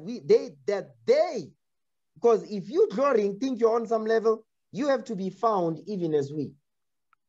You cannot be found even as we. The Apostle Paul was sick and tired of being sick and tired. So now he's just letting them have it. Okay? Jump down to verse 16. Watch this. Verse 16. I say again, let no man think me a fool. Don't think I'm a fool. I'm not a fool. I see what's going on. I know what's going on. All praise to the Most High. I'm not in your house. The Lord is in your house. Okay? Read that part again. Verse 16. 2 Corinthians chapter 11, verse 16. I say again, let no man think me a fool. Don't think I'm a stupid. I'm not a stupid. You might be thinking I don't see nothing. You might be thinking, I can second guess the leadership. You don't think I don't see you. I see you. The thing is that you are not a problem. The mission is bigger than you. But when the time is right, I'm going to dedicate time for you. I will make your life so difficult that you will leave. Why? Because the mission is a goal, that the truth of the gospel may continue. I want to tell you straight up, we're not going to play games in this truth. I'm telling you right now. Because as Negroes are, you see, black people are conditioned to destroy from within. It's not if or maybe, they are built for that stuff. You understand? Black people love amanyofo, but Israelites don't love none of that. They don't want to play in that space. Why? Because it's of the devil. You understand? It is of the devil. Read. If otherwise, yet as a fool receive me. But he says, listen, receive me as a fool. Like, you think me I'm a fool? No problem. Receive me as a fool just for a second. Watch this. Read. That I may boast myself a little. Because what was the boasting that he talked about? He says, if you glory, you must be found even as we. Read. That which I speak it not after the Lord, but as it were foolishly. As it were foolishly, because you think I'm a fool. Read. But as it were foolishly, in this confidence of boasting. In this confidence of boasting, it says, because you think I'm a fool. Watch this. Read on, verse 18. Come on. Seeing that many glory after the flesh. You glory after the flesh. You are not here to build. You glory after the flesh. Go ahead. I will glory also. You see what he's saying? He says, I'm going to glory also. But when I do, you're not going to be on the level. That's what he's saying. Read on. Verse 19. Come on. For ye suffer fools gladly. He says, you allow fools gladly. Why? Because Rehoboam syndrome activated now. You understand? That's what he said. For ye suffer fools gladly. Rehoboam syndrome is online. That program, that demonic program now is online. Things which are written aforetime, they are written for our learning, but brothers don't learn nothing from the things which are written aforetime. They are not learning from that. Read. Seeing ye yourselves are wise. He's being sarcastic. Go ahead. For ye suffer, if a man bring you into bondage. You see, he says, because you allow it, because a man is bringing you back into bondage, to being that wicked, grimy Negro that you was in the world before you came into this truth. Read. If a man devour you. Because a man that will devour you is the one that is in friendship with you. He's the one that's going to devour you. Why? Because you're not here to build. You are here for friendship. I told you about that thing. That thing is dangerous, man. Okay? Read. If a man take of you, if a man exalt himself. You see that thing? So that Rehoboam syndrome once gets activated, he says what? A man will take of you, a man will exalt himself, but he's a child, but he's already exalting himself above you. Why? Because when you don't know, I don't know how you tie your shoes because the spine is gone. You see the point? That's what the apostle, he's getting on the Corinthians. Okay, go ahead. If a man smite you on the face. Because that's exactly what it means. So now the Rehoboam syndrome has been activated. Man, this thing gets, this thing gets on my nerves here. Okay? Sirach chapter, Sirach 47. Watch this. Sirach 47, verse 23. Watch this. Ecclesiastes, chapter 47, verse 23. Read. Thus rested Solomon with his fathers. Okay, Solomon died. Read. And of his seed, he left behind him Rehoboam. Rehoboam, his son now. Watch this. Even the foolishness of the people. You see, I'm showing you the characteristics of Rehoboam. Rehoboam was what? He says he was the foolishness of the people. Come on. And one that had no understanding. And one that he had no understanding. Because he was not keeping he thought this is a place to hang out and to bicker and to murmur and to complain and to gossip. Read. Who turned away the people through his counsel. He destroyed the people through his counsel. Wicked Negro him. Read on. There was also Jeroboam, the son of Nebat. Go ahead. Who caused Israel to sin and showed Ephraim the way of sin. Meaning what? He put Israel into idolatry from Dan even unto Beersheba, 2 golden calves. Read. And their sins were multiplied exceedingly, that they were driven out of the land. You see that thing? That's what happens when Rehoboam syndrome gets activated. But things which are written aforetime, guess what? They are written for our learning. Brothers don't learn nothing. One ear out the other. Even now, it's going one ear out the other. I'm going to tell you now. Go back to 2 Corinthians 11. 2 Corinthians chapter 11, verse 21. I speak as concerning reproach. Concerning reproach, disrespect. That's what he's talking about. Because, man, you know, this thing really gets under my skin. Because you see the Apostle Paul, when he showed up on the scene, what did he do? He was explaining to us, listen, first of all, I like to, let me read it. So I'm not making this up. Romans 16, read verse 1. I'm going to show you, the Apostle Paul, he wrote 3/4 of the New Testament. Look at the spirit that he had. You understand? Romans 16 and 1. Watch this. Romans chapter 16, verse 1. Read. I commend unto you Phoebe, our sister, which is a servant of the church, which is at Cenchrea. Cenchrea, okay. It says, I commend unto you Phoebe, our sister, because Sister Phoebe had what? She had a good reputation, she had a good name in the sight of the Apostle Paul. The Apostle Paul was able to see that thing. He said, that's a good sister right there. Go ahead. Now remember, Phoebe, our sister, was in the truth before the Apostle Paul. Watch this. Read. That ye receive her in the Lord as becometh saints, and that ye assist her in whatsoever business she hath need of you. Read. For she hath been a succorer of many, and of myself also. So she was moving after the footsteps of her foremother, Anna from the tribe of Asher. She was aged, and she led the people to Christ. Watch this. Go ahead. Verse 3 now. Watch this. Greet Priscilla and Aquila, my helpers in Christ Jesus. You see that? This is a couple now. Priscilla and Aquila. Guess what? Jezebel and Ahab in Church Square, they think they are Priscilla and Aquila. You cannot make this up. Go ahead. Verse 4. Who have for my life laid down their own necks. You see what they did? He says, who for my life laid their own necks. Because when the Apostle Paul wrote letters, they delivered those letters in Rome. You understand? They did that. So because Rome could read the letter and they found something they didn't like, Priscilla and Aquila could be put to death. Read on. And to whom not only I give thanks, but also all the churches of the Gentiles. Meaning scattered Israelites. Read on. Because they were doing in work. They were putting in work. Priscilla and Aquila. Go ahead. Likewise, greet the church that is in their house. Because they had a church in their house. Read.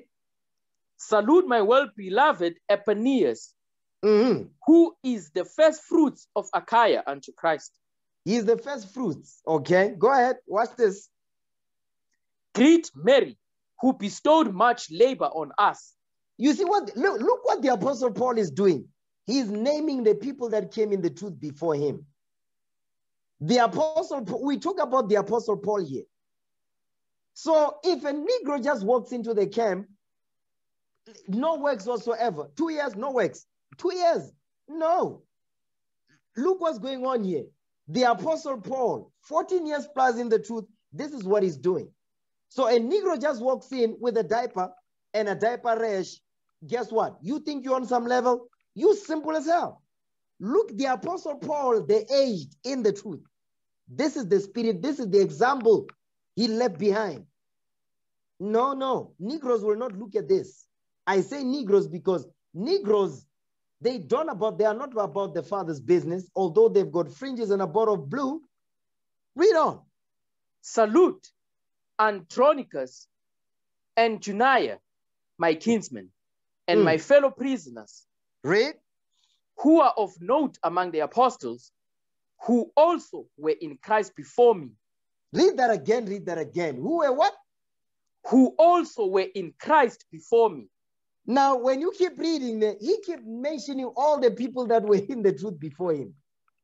You see the spirit of our forefathers? This is the spirit our forefathers moved in. So this demonic spirit that I'm seeing, some of you Negroes, you brothers, you better get it together. You understand? You better get it together. The things which are written aforetime. And guess what? The chapter before it is explaining that. The Apostle Paul goes into that in Romans 15 and 4. Go back to 2 Corinthians chapter 11 now. Because guess what? The Lord says, blessed is he whosoever shall not be offended. 2 Corinthians chapter 11. Why am I in Chronicles? Maybe there's something I need to go back to in Chronicles. Okay, watch this. Now, jump down. Remember, I was just explaining what happened during the time of the book of Acts. What Christ was prophesying in Matthew 23, what they will do to the prophets that he will send unto them. Now, I'm showing you, even after when Christ was gone, they were still doing the same thing, killing the prophets. Okay? Read verse 22 now. Watch this. No, verse 21. Verse 21. 2 Corinthians chapter 11, verse 21. Come on. I speak as concerning reproach. Meaning disrespect. That's why we went to Romans 16. Because of this, the Apostle Paul says, I'm speaking concerning reproach, disrespect. Read. As though we had been weak. As though we had been weak. Meaning what?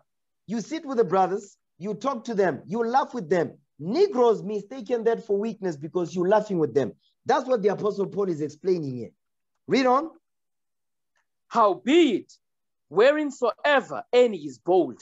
Wow, however, whereinsoever any is bold, watch this, read. I speak foolishly. I speak foolish because you think me a fool. Watch this, watch what he says though. I am bold also. I'm going to be bold. Don't get it twisted. That's what the Apostle Paul is saying. Read on, verse 22. Come on. Are they Hebrews? So am I. Are they Israelites? So am I. But guess what? Are they Hebrews? So is he. He says, so am I. Are they Israelites? So am I. But guess what? No, they are not Israelites. They are black people. No, they are not Israelites. They are black people. Until they repent, they are still black people. Understand that. Read. Are they the seed of Abraham? So am I. No, they are not the seed of Abraham. Not yet. Until they repent, get themselves right. They are still black people. Go ahead. Are they ministers of Christ? I speak as a fool. So you see what he says? I must be the foolish one then. Are they ministers of Christ? So then what am I doing? You see what he's saying? He says, are they ministers of Christ? I speak as a fool. He's been sarcastic. He says, if they are the ministers of Christ and they are moving this way, then what am I? Go ahead. I am more. In labors, more abundant. You see what he's doing? He's explaining what we just read in verse 12 when he says that wherein they glory, that they may be found even as we. Read that thing again. 2 Corinthians chapter 11, verse 23. Are they ministers of Christ? I speak as a fool. Read. I am more. In labors, more abundant. In labors, more abundant. Go ahead. In stripes, above measure. In stripes, above measure. You've never been stoned. You never hit with bottles, you be bleeding. You've never seen that. You understand? Boy. Go ahead. In prisons, more frequent. In deaths, oft. You see that? This has happened so many times that the prison didn't happen, but the police happened as I cannot even count. In deaths, oft. Yes. Keep going. Of the Jews, 5 times received I 40 stripes, save one. You see what he's saying? He says, listen, I received 40 stripes from the Jews. Why is he saying? Because guess what? They wanted to kill the Apostle Paul. You understand? Trials above measure. That's the Apostle Paul is giving his resume because he was sick and tired of being sick and tired of the church of Corinth. They were disrespecting the Apostle Paul. You understand? Go ahead. Thrice was I beaten with rods. Once was I stoned. Yeah, I've been through that. Go ahead. Thrice I suffered shipwreck. And night and a day I have been in the deep. So now we don't sail now, but guess what? Night vision warfare, you see, you have never seen some stuff yet. You haven't seen anything yet because they are not on YouTube. They are not recorded. You don't know about them. Keep going. In journeyings often, in perils of waters. In journeys, that's traveling and all that. Go ahead. In perils of robbers.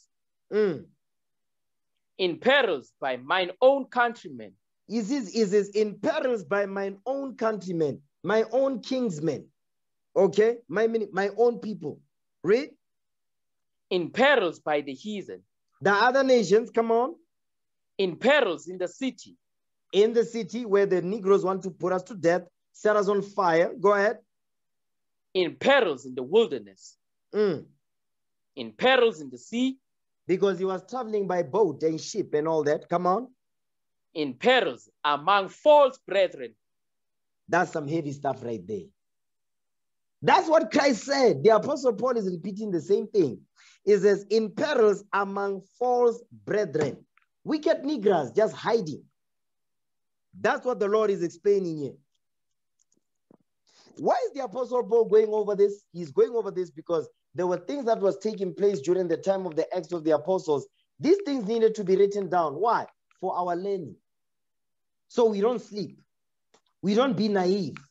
You understand? That's the Lord, that's what the Most High God is letting us know.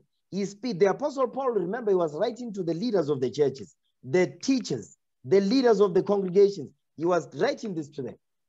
He says, you leaders over there, you better be mindful. You better be awake. You better be on alert. Don't sleep around Negroes. That's what he was telling them. Likewise, listen, there will not be sleepists in here. I can tell you that much. Don't think me a fool. That's what the Apostle Paul is saying. I'm saying the same thing in the Spirit of Christ.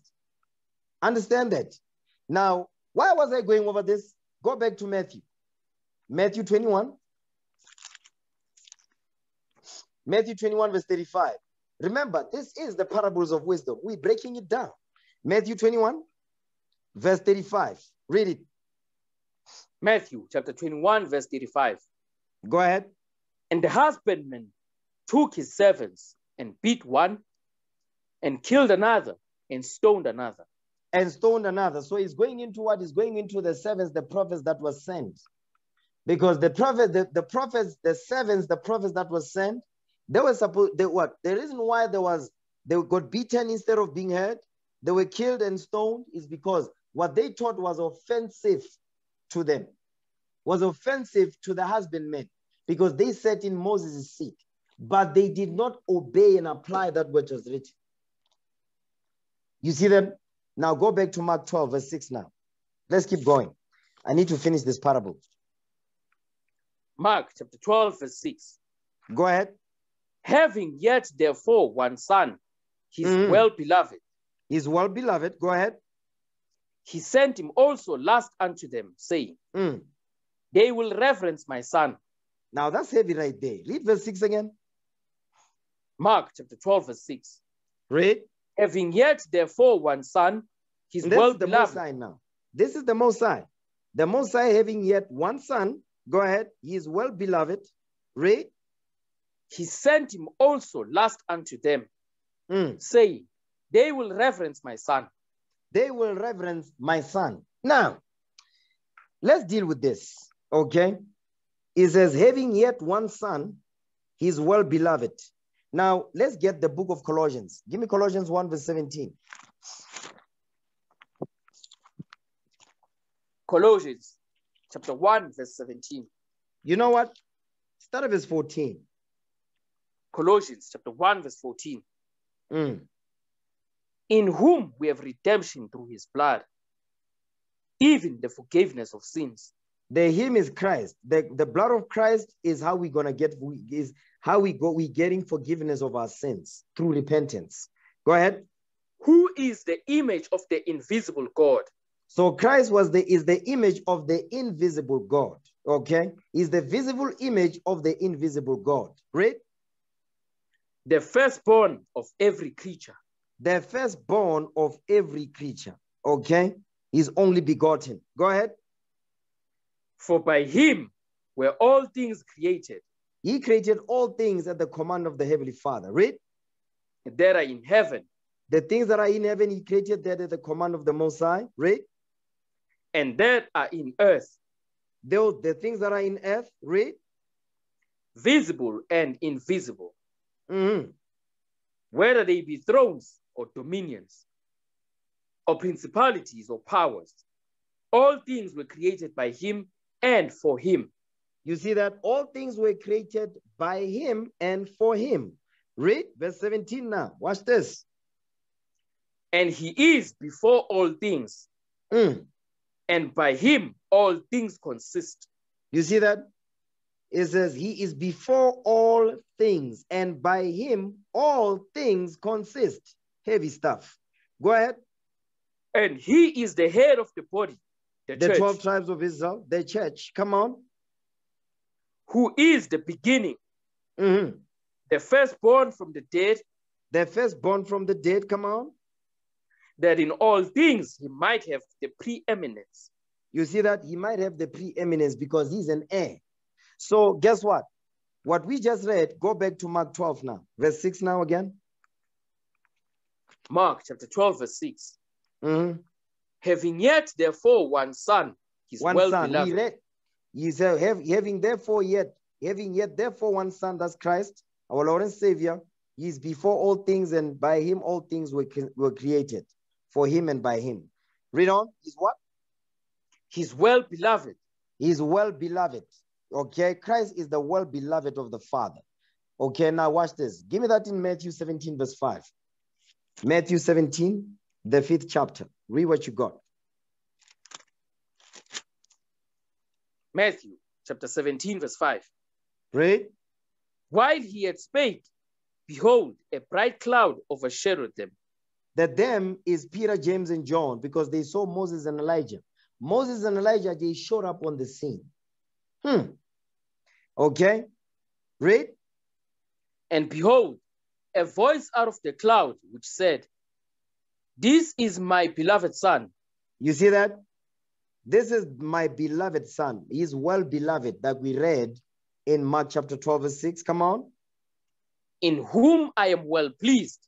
Hear ye him. You see that? Hear ye him. This is my beloved son in whom I am well pleased. Hear ye him. The Lord, the Most High God, was pleased with what Christ did. Now, let's go back. Mark chapter 12. Mark 12 and verse 6 again. Mark chapter 12, verse 6. Read. Having yet therefore one son, his well-beloved, he sent him also last unto them, saying. Stop. Whoa. He did what? He sent him also last unto them. That part right there. He did what? He sent him also last unto them. He sent him also last unto them. Hold this. Give me Hebrews 1. He sent him also last unto them. Hebrews 1 and 1. We're going to read down. Hebrews chapter 1, verse 1. Come on. God, who at sundry times and in diverse manners spake in time past unto the fathers by the prophets. You see that? It says in sundry times, meaning in different times in history and in diverse manner, in different ways, he spake in time past unto the fathers by the prophets, right? Watch this. Come on. Hath in these last days spoken unto us by his... Hath in these last days. Hath in these last days. In these last days. When Christ was born, that was the beginning of the last days. So when he says he sent him also last unto them, guess what? In the last days. When Christ was born, that was the beginning of the last days. You understand? Read that again, verse 2. Hebrews chapter 1, verse 2. Hath in these last days spoken unto us by his son. He spoke unto us by his son. So remember, I want you to see something. The Apostle Paul was, listen, he learned from the Messiah. Read verse 1 again. I'm going to show you something. I'm going to show you something here. Pay attention. Hebrews chapter 1, verse 1. Go ahead. God, who at sundry times and in diverse manners spake in time past unto the fathers by the prophets. Unto the what? Unto the fathers by the prophets. We just read this in Mark 12, verse 1 through 5. We just read this in Matthew 21, verse 33 to 34. We just read this. The Apostle Paul is summarizing here in one verse. It says, in time past, he swore what? Unto the fathers. He spoke in time past unto the fathers by the prophets. The servants, the prophets, whom they beat, stoned, wounded, and killed. When the prophets were sent, after the prophets were sent, who came next? Read verse 2. Hath in these last days spoken unto us by his Son. You see that thing? Hath in these last days spoken unto us by his Son. That's when the Most High God sent his well-beloved. You understand? He sent him also last unto them. So he sent the prophets, and then the prophets paved the way for the Messiah, the heir to the throne. Guess what? That's the same thing we're reading in Mark 12, verse 6. The Apostle Paul is explaining it here. He's explaining the same thing in Hebrews 1, verse 1 and 2. Go ahead. Whom he had appointed heir of all things. You see that thing? He appointed Christ to be heir of all things. Come on. By whom also he made the worlds. By whom also he made the world. So Christ is the heir of all things. He's heir to everything that the Most High God has. He's an heir to that. Read on, verse 3. Who being the brightness of his glory. He is the brightness of the Most High God's glory. Come on. And the express image of his person. The express image of his person. He looked exactly like his Father. Come on. And upholding all things by the word of his power. When he had by himself purged our sins, sat down on the right hand of the majesty on high. You see that? He sat down on the right hand of the Most High God. So now, go back to Mark 12, verse 6. Mark chapter 12, verse 6. Remember, he said, I'm the Alpha and the Omega, the first and the what? The last. Read verse 6. Mark chapter 12, verse 6. Having yet therefore one son, his well-beloved, he sent him also last unto them, saying, they will reverence my son. The day that will reverence his son is the husbandman. They will reverence my son, right? Go ahead. But those husbandmen said among themselves, this is the heir. This is the what? This is the heir. So they knew who he was. They knew where this is the heir. They knew it. For this is the heir to the Most High God's throne, sitting on the right hand. He is the heir. Read that again. Mark chapter 12, verse 7. But those husbandmen said among themselves, this is the heir. Come, let us kill him, and the inheritance shall be ours. You see that thing? Let us kill him, and the inheritance will be ours. So they knew he was the heir. So they conspired against him amongst themselves, saying, this is the heir, come, let us kill him, and the inheritance shall be ours. Jealousy. So they wanted to sit on the throne. Isn't that the same thing that whenever the Lord sets up leaders, you always have wicked Negroes that walk in thinking they can do it better? Meaning they can do it better. Not the Lord can do it better through them. They think they can do it better. That's the same thing we're reading here. You see that thing? Read verse 7 again. Mark chapter 12, verse 7. Come on. But those husbandmen said among themselves, this is the heir. Come, let us kill him, and the inheritance shall be ours. This is what they said. They conspired to kill him because why? They wanted the inheritance. Watch this. Now let's go back to Zechariah now. Go to Zechariah chapter 11. Let's go back there. Let's touch on this thing. Let's read the prophecy. Zechariah chapter 11. Read verse 7 now. We're going to read down. Zechariah chapter 11, verse 7. And I will feed the flock of slaughter, even you, or poor of the flock. The poor of the flock is Israel that believes and keeping the command. Get that in, let's see who is the poor. Get that in Isaiah chapter 14, the last verse. Let's see who is the poor of the flock. Isaiah chapter 14, verse 32. Mm-hmm. What shall one then answer the messengers of the nation? That the Lord had founded Zion, and the poor of his people shall trust in it. You see that? The poor of the Lord's people is Zion. So let's go back. Zechariah chapter 11, verse 7. Zechariah chapter 11, verse 7. Go ahead. And I will feed the flock of slaughter, even you, O poor of the flock. Come on. And I took unto me 2 staves. The 2 staves is Judah. There's 2 staves goes into Judah and Israel. Come on. The one I called beauty, and the other I called bands. And I fed the flock. And I fed the flock. Who's the flock? The congregation, the church. Read. 3 shepherds also I cut off in 1 month. In 1 month. 3 shepherds also, he says, he cut off 3 shepherds in 1 month. You understand? He cut off the 3 shepherds. Go ahead. And my soul loathed them. He says, and I hate them. He says, my soul hates them. Go ahead. And their soul also abhorred me. And their soul also abhorred me, meaning they hated him. You understand? Watch this. Give me that in Mark 8:31. Let's see who the 3 shepherds are that abhorred him. That his soul loathed them, and their soul also abhorred him. Mark 8:31. Let's get that. You know what? Before you get that, get Luke 19 first. Then we're going to go to Mark. Luke chapter 19 and verse 13. Luke chapter 19, verse 13. Let's get to the point. Read verse 14. Luke chapter 19, verse 14. Mm-hmm. But his citizens hated him.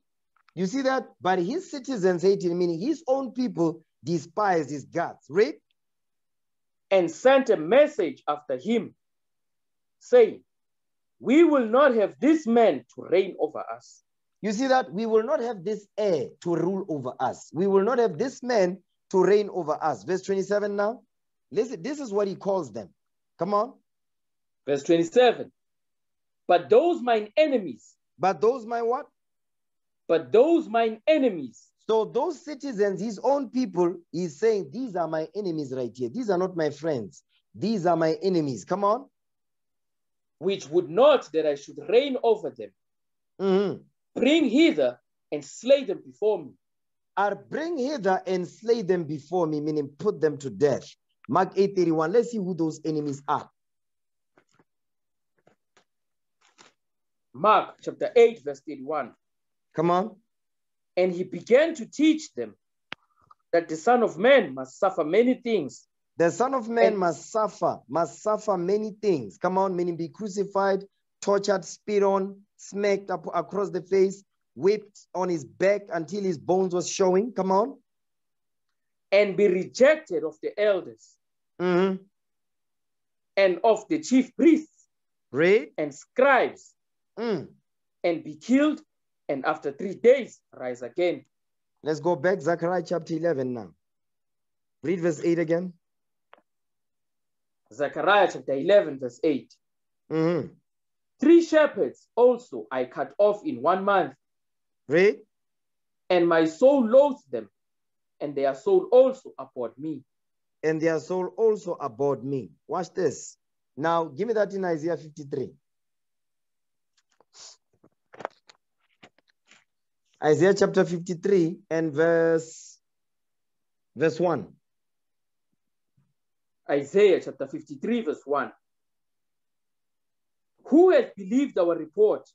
Mm-hmm. And to whom is the arm of the Lord revealed? And to whom is the arm of the Lord revealed? Okay, come on. Who has believed our report? The prophet, the report of the prophets. Because we, the prophets, we bring the news to our people.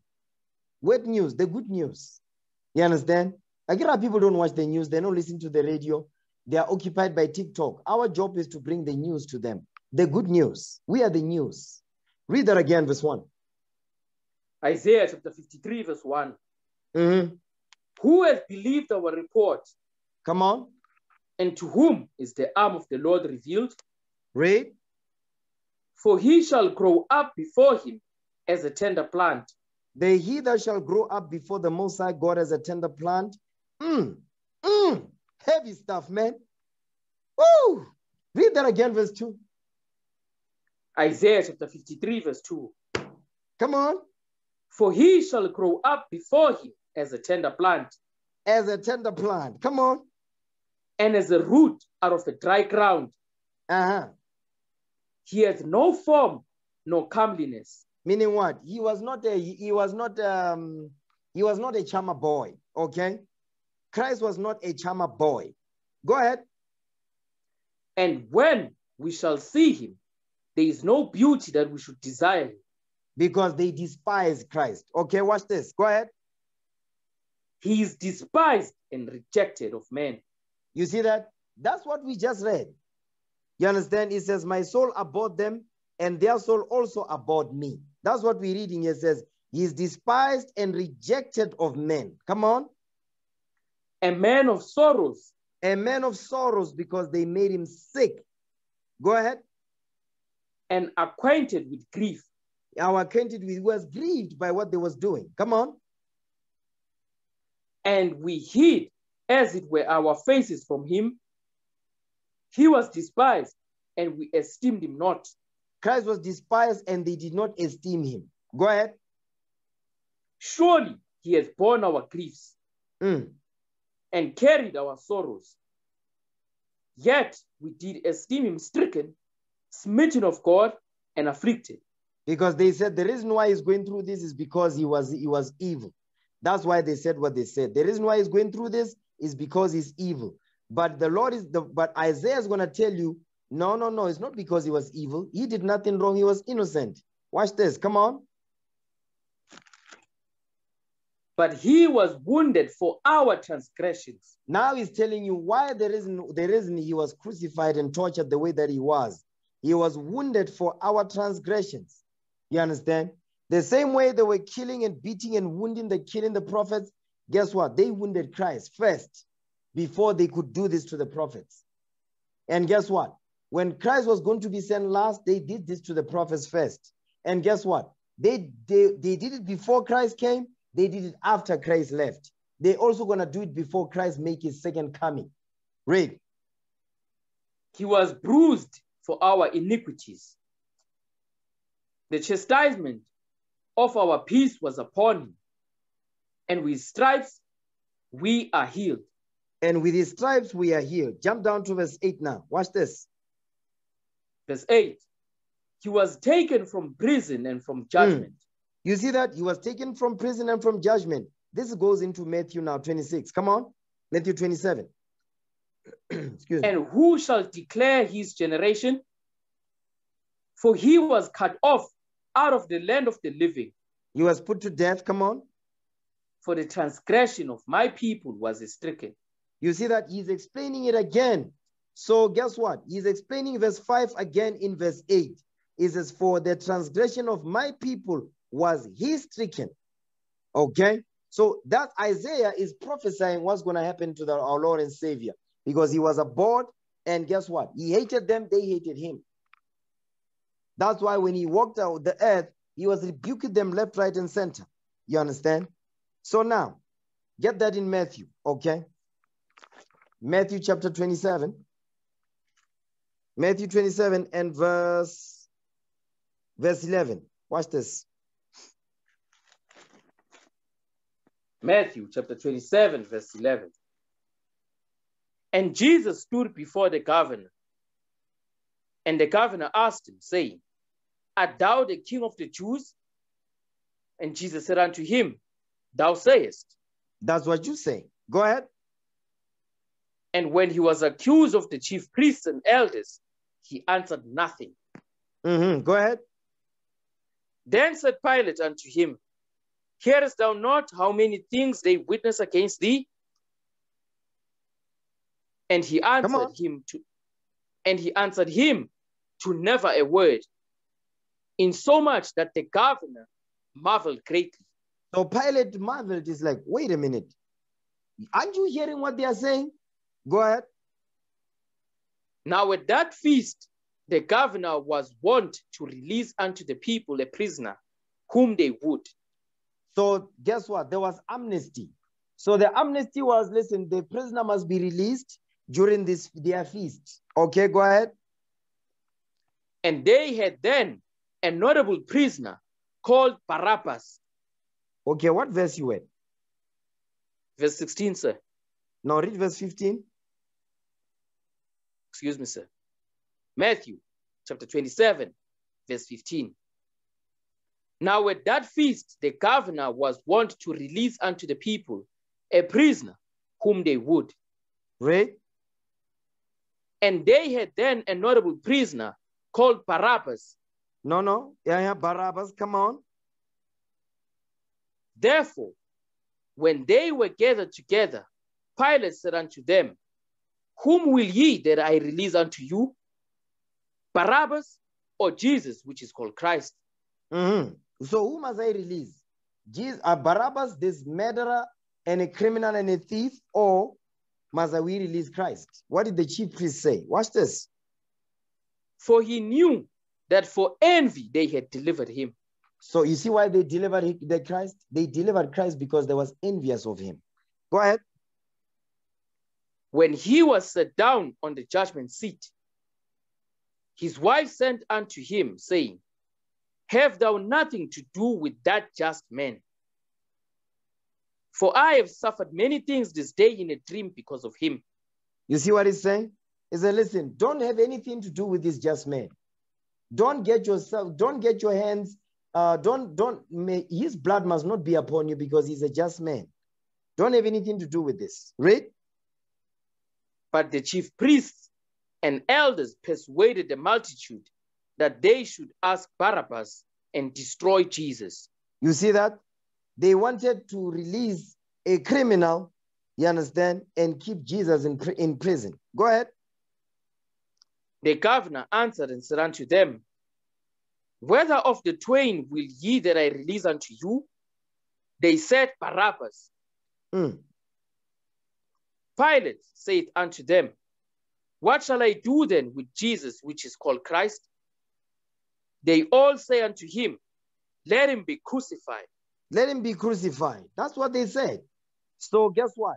An innocent man, he was what? He was sentenced to death. Go ahead. Matthew chapter 27, verse 23.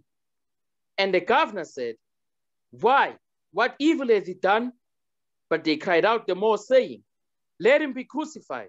You see, he was asking, what evil did he do? Because he did no evil. Come on.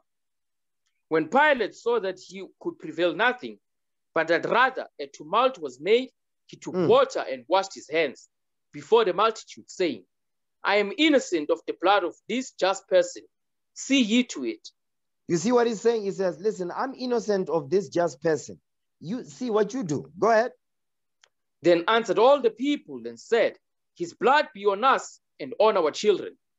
You cannot make this up. You cannot make this up. He says, let his blood be upon us and our children. Listen, meaning we are willing to put our children on a chopping block just to have this man be put to death.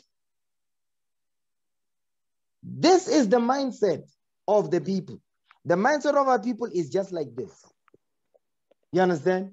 That's why each and every one of us, we all need to examine ourselves and sit down and examine the things you think, the things you say, how you behave and conduct yourself. It must be according to the scriptures. What? The kingdom of heaven is at hand. Understand that. The kingdom of heaven is at hand. Now, watch this. Go back to Mark 12. Mark 12.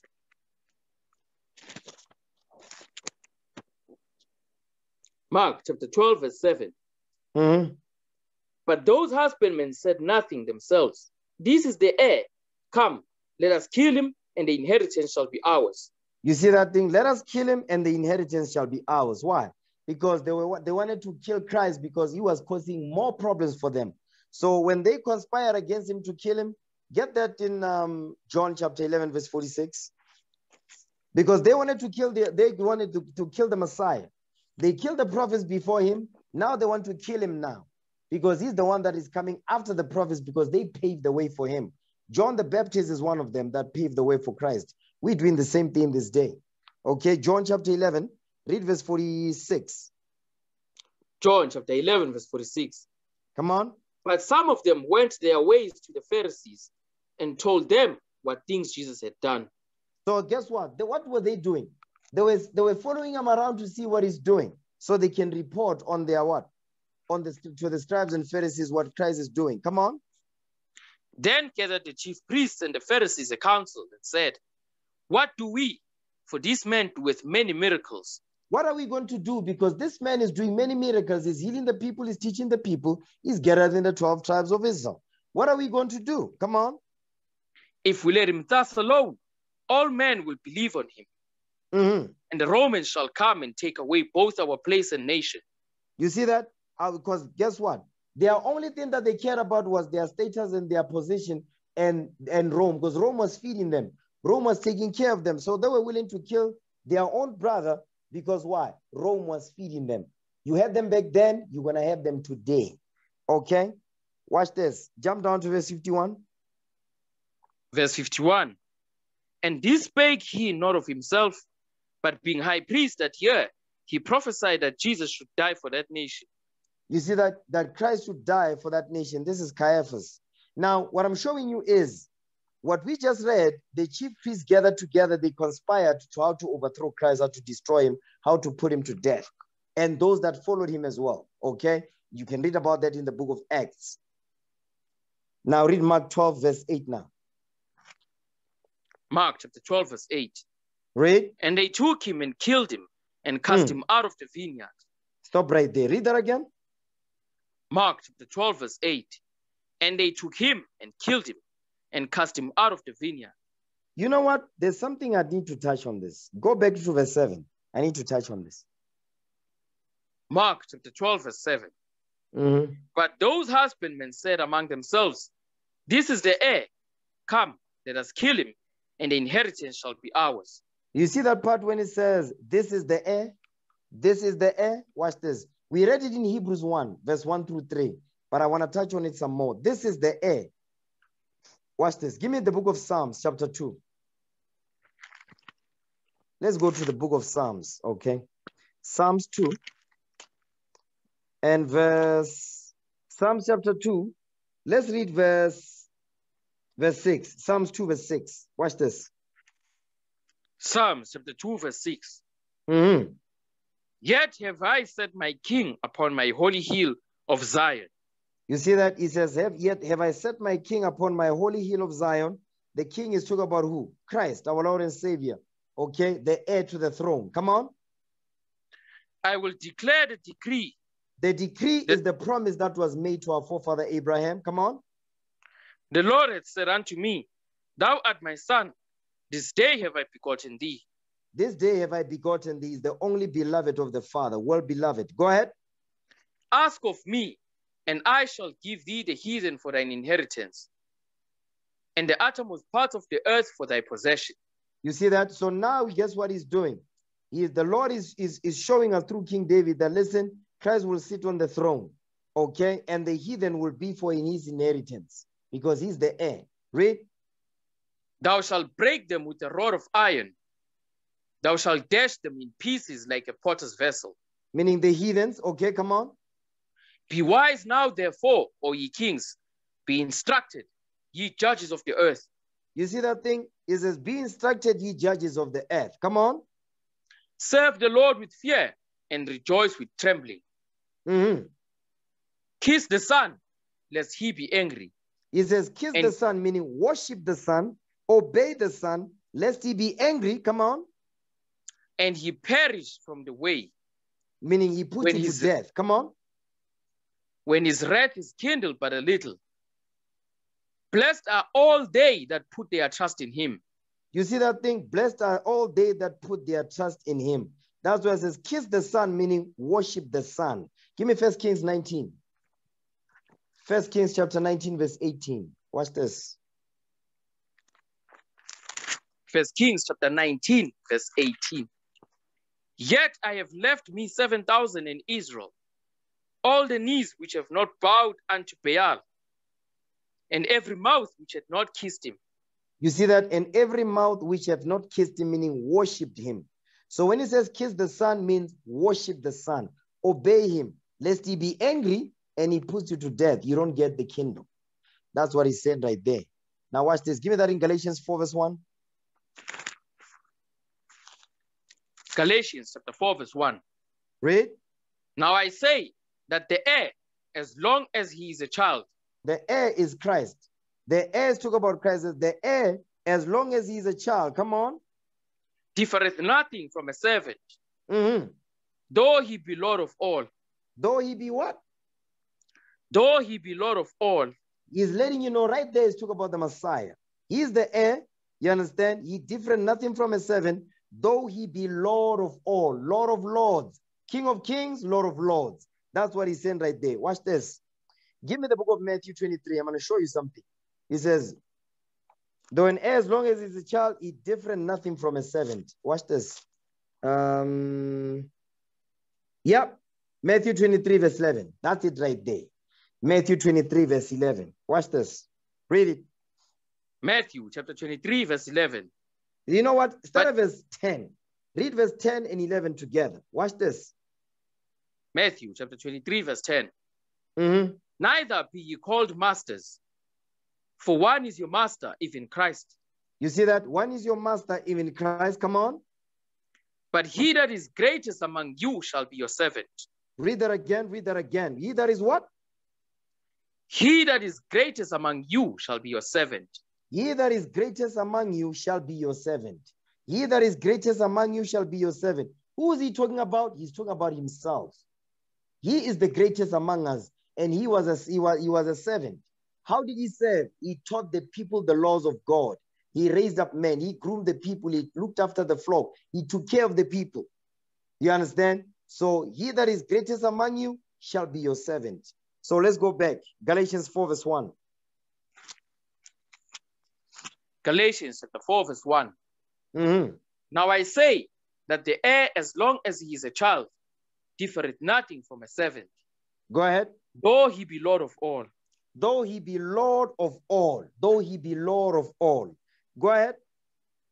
But is under tutors and governors until the time appointed of the Father. But is under tutors and governors until the time appointed of the Father. I'm not touching that. Now, let's go back. Go back to Mark 12. Mark chapter 12 and verse 8 now. Mark chapter 12, verse 8. Go ahead. And they took him and killed him and cast him out of the vineyard. So they took him and they killed him. Give me that in Matthew 27, verse 35. They took him and they killed him and cast him out of what? Out of the vineyard. Watch this. Matthew chapter 27, verse 35. Come on. And they crucified him. And they what? His garments. And they crucified him. And they crucified him. So what did they do? They took him, they killed him. Come on. And parted his garments, casting lots, that it might be fulfilled which was spoken by the prophet. They parted my garments among them, and upon my vested they cast lots. You see that? So guess what? What is happening here is that's when Christ was crucified. That's when he what? He was put to death. Now, watch this. It says they killed him, they cast him out of the vineyard. What does that mean? He was cast out of the vineyard.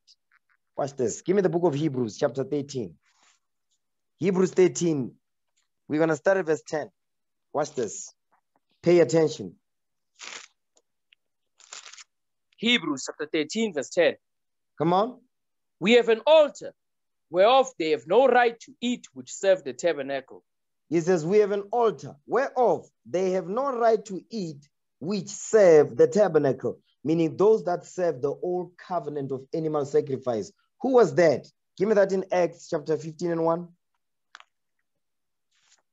Acts chapter 15, verse 1. Come on. And certain men which came down from Judea taught the brethren and said, Except ye be circumcised after the manner of Moses, ye cannot be saved. You see what they was doing? They were still pushing the people to what? To remain under the law of animal sacrifice. But here the Apostle Paul is explaining, says, we have an altar, whereof they have no right to eat which serve the tabernacle, meaning the old covenant of animal sacrifice. The scribes and Pharisees, the wicked Negroes that was among the congregation, taking the people back to the law of animal sacrifice. Today, the problem is not the law of animal sacrifice anymore. Today the problem is Caesar Borgia. Today the problem is Caesar Borgia. That's the problem today. Okay? Get that in Acts, read verse 10. Acts 15 verse 10. Jump down to verse 10. Acts chapter 15 verse 10. Go ahead. Now therefore, why tempt ye God to put a yoke upon the necks of the disciples, which neither our fathers nor we were able to bear? You see that thing? It says our fathers could not bear the old covenant, the old covenant of animal sacrifice. Neither can we. You understand? Read on. But we believe that through the grace of the Lord Jesus Christ, we shall be saved, even as they. You see that? It says through Christ we're gonna get delivered, not through the love, not through animal sacrifice. We will not get delivered. But by the deeds of the Lord shall no flesh be justified. You understand? So go back, Hebrews chapter 13. Read verse 10 again. Hebrews chapter 13 verse 10. Read. We have an altar whereof they have no right to eat which serve the tabernacle. Come on. For the bodies of those beasts whose blood is brought into the sanctuary by the high priest for sin are burned without the camp. That's on the day of atonement. That's on the day of atonement. Read that again, verse 11. Pay attention here. Hebrews chapter 13 verse 11. Mm-hmm. For the bodies of those beasts whose blood is brought into the sanctuary by the high priest for sin are burned without the camp. So the bodies of the beasts, the beasts goes into the blood of bulls and of goats, which could not take away sin. It says they were burned without the camp. Pay attention to that. Remember we read in Mark 12, it says he was cast out of the vineyard. That's what we're reading here. So this is symbolic of where Christ was going to be crucified. That's why it says the bodies of, because remember, Christ represents what? Let's just get it. Give me Hebrews 10 verse 4. Hebrews chapter 10 verse 4. Come on. For it is not possible that the blood of bulls and of goats should take away sins. It is not possible. Because why? Because they could not make those that come as they unto perfect. Read, as pertains to the conscience. Come on. Wherefore, when he cometh into the world, he saith, sacrifice and offering thou wouldest not, but a body hast thou prepared me. Come on. In burnt offerings and sacrifices for sin, you see that thing? Pleasure. In burnt offerings and sacrifices for sin, thou hast had no pleasure, but the body hast thou prepared me. Whose body? The body of Christ was prepared to replace the blood of bulls and of goats, which could not take away sin. Go back to Hebrews 13. Read verse 11 again. Hebrews chapter 13, verse 11. For the bodies of those beasts whose blood is brought into the sanctuary by the high priest for sin are burned without the camp. They were burned without the camp at the altar of burnt offerings. When you read the Old Testament in Exodus, Leviticus, you read about that. You understand? At the altar of burnt offerings. That's why it says they were burnt without the camp. The blood was brought, you understand? It says the blood was brought into the sanctuary by the high priests, the sons of Aaron, for sin. And the what? And are burnt without the camp. But they were burnt, the bodies were burnt without the camp. Go ahead. Wherefore Jesus also, meaning the same way, likewise, the bodies of the beasts whose blood was brought in by the sanctuary, brought into the sanctuary by the high priest for sin, are burnt without the camp. Wherefore Jesus also, meaning Christ likewise, come on, that he might sanctify the people with his own blood. You see that thing? So the same way the high priest sanctified the people with the blood of bulls and of goats, Christ also is going to sanctify the people, the 12 tribes of Israel, with his own blood. Read. suffered without the gate.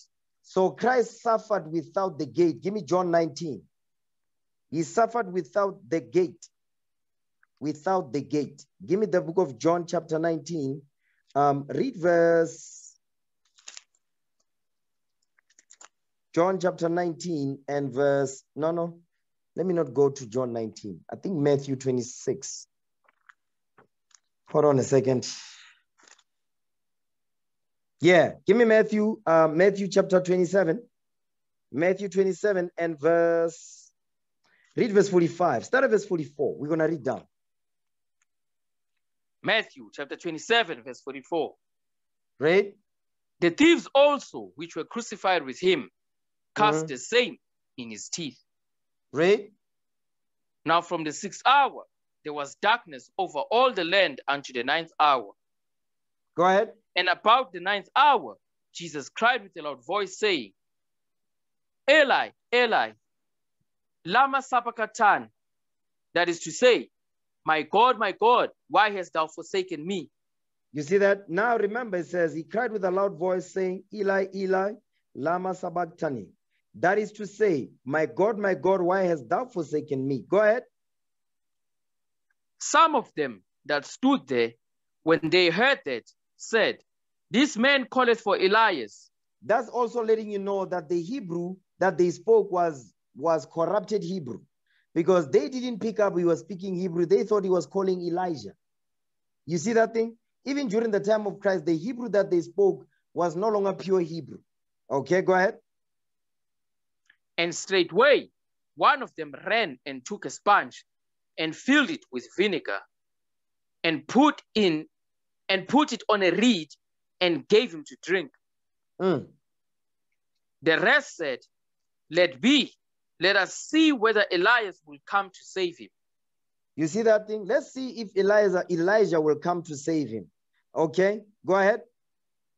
Jesus, when he had cried again with a loud voice, yielded up the ghost. He yielded up the ghost, meaning he died. Now watch this. Give me John 19. John chapter 19 and verse 6. Watch this. John chapter 19, verse 6. When the chief priests, therefore, and officers saw him, they cried out, saying, crucify him, crucify him. Pilate saith unto them, take ye him and crucify him, for I find no fault in him. I don't find no fault with this man. Now jump down to verse 16. Watch this. Verse 16. You know what? Start at verse 14.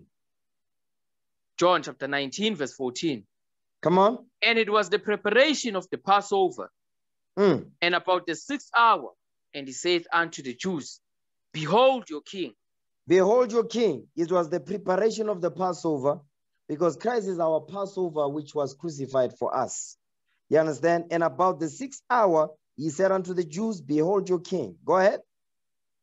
But they cried out, away with him, away with him, crucify him. Pilate saith unto them, shall I crucify your king? The chief priest answered, we have no king but Caesar. Look at the level of disrespect. You know that mother that came to the camp and said, so who's this? You know, I cannot forget that. The level of disdain and hatred that she had for the biblical description of the Black Messiah. Listen, you could not miss it. It was obvious. Read. The chief priest answered, we have no king but Caesar. Come on. Then delivered he him, therefore, unto them to be crucified. And they took Jesus and led him away. Stop right there. They did what? And they took Jesus and led him away. They took Christ and led him away. They took Christ and led him away. Hold this. Give me the book of Isaiah 53, verse 10. Read verse 7. Isaiah chapter 53, verse 7. Come on. He was oppressed and he was afflicted. Yet he opened not his mouth. Read. For he is brought as a lamb to the slaughter. He is what? For he is brought as a lamb to the slaughter. He is brought as a lamb to the slaughter. He's brought as a lamb to the slaughter because he was the sacrificial lamb. Okay, come on. And as a sheep before her shearers is dumb, Mhm. so he openeth not his mouth. He openeth not his mouth, because the sheep will not cry when he's going to the slaughter. Likewise, Christ did not open his mouth because he knew the work that he had to do for the 12 tribes of Israel to glorify his Father which is in heaven. Jump down to verse 10. Watch this. Verse 10. Yet it pleased the Lord to bruise him. He hath put him to grief. Read. When thou shalt make his soul an offering for sin. When shall what? When thou shalt make his soul an offering for sin. When thou shalt make his soul an offering for sin, an offering for sin, an offering for sin. When thou shalt make his soul an offering for sin, just like the lamb that was used as an offering for sin. Get that in Leviticus chapter 9, verse 3. When thou shalt make his soul an offering for sin, an offering for sin. Read that. Leviticus chapter 9, verse 3. Come on. And unto the children of Israel thou shalt speak, saying, Take ye a kid of the goats for a sin offering. For a what? For a sin offering. For a what? For a sin offering. For a sin offering. So take ye the kids of the goats for a sin offering. Come on. And a calf and a lamb. And a calf and a lamb. Read. Both of the first year without blemish. Without what? Without blemish. Because he was an innocent man. So this lamb represents Christ. Come on. For a burnt offering. For a burnt offering. Go back to Isaiah 53. Read verse 10 again. Isaiah chapter 53, verse 10. Mm-hmm. Yet it pleased the Lord to bruise him. He hath put him to grief. When thou shalt make his soul an offering for sin. He shall see his seed. He shall prolong his days. Come on. He shall prolong his days. And the pleasure of the Lord shall prosper in his hand. Come on. He shall see of the travail of his soul and shall be satisfied. He shall be satisfied. Come on. By his knowledge shall my righteous servant justify many. Many of the Israelites. By his knowledge shall my righteous servant justify many. The righteous servant is Jesus the Christ. Go ahead. For he shall bear their iniquities. He shall bear their sins. You understand? Go ahead. Come on. Verse 12. Read. Therefore will I divide him a portion with the great. The 144,000, that's the portion with the great. That's the great he's talking about. Come on. And he shall divide the spoil with the strong. The spoil is the heathen for an inheritance in Psalms chapter 2, verse 7 and 8. Come on. Because he hath poured out his soul unto death. Read. And he was numbered with the transgressors. The two thieves on either side of him. Come on. And he bare the sin of many and made intercession.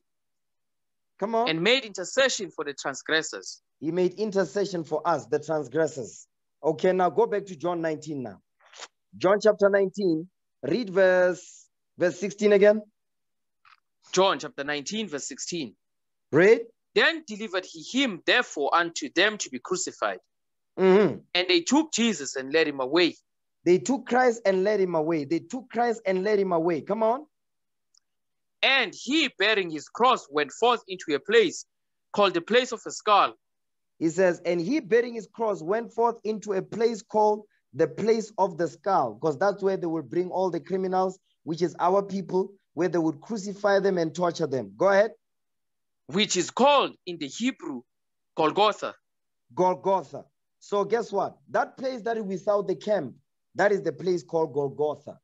That's outside. They killed him, they crucified him, they put him outside of the vineyard. What was the vineyard? The tabernacle that we had. We had the outer court, the inner court, and the holies of all. You understand? And on the outer court, you had the altar of burnt offering. Guess what? Christ, when he went to Golgotha, he was that sacrificial lamb at the altar of burnt offering as a sacrifice for the 12 tribes of Israel. Go back to Mark chapter 12, verse 8. Verse 7, verse 8 again. Come on. Mark chapter 12, verse 8. You know what? Before you get that, go back to Hebrews 13. Read verse 12.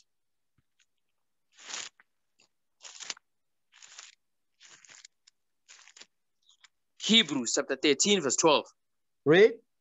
Wherefore Jesus also, that he might sanctify the people with his own blood, suffered without the gate.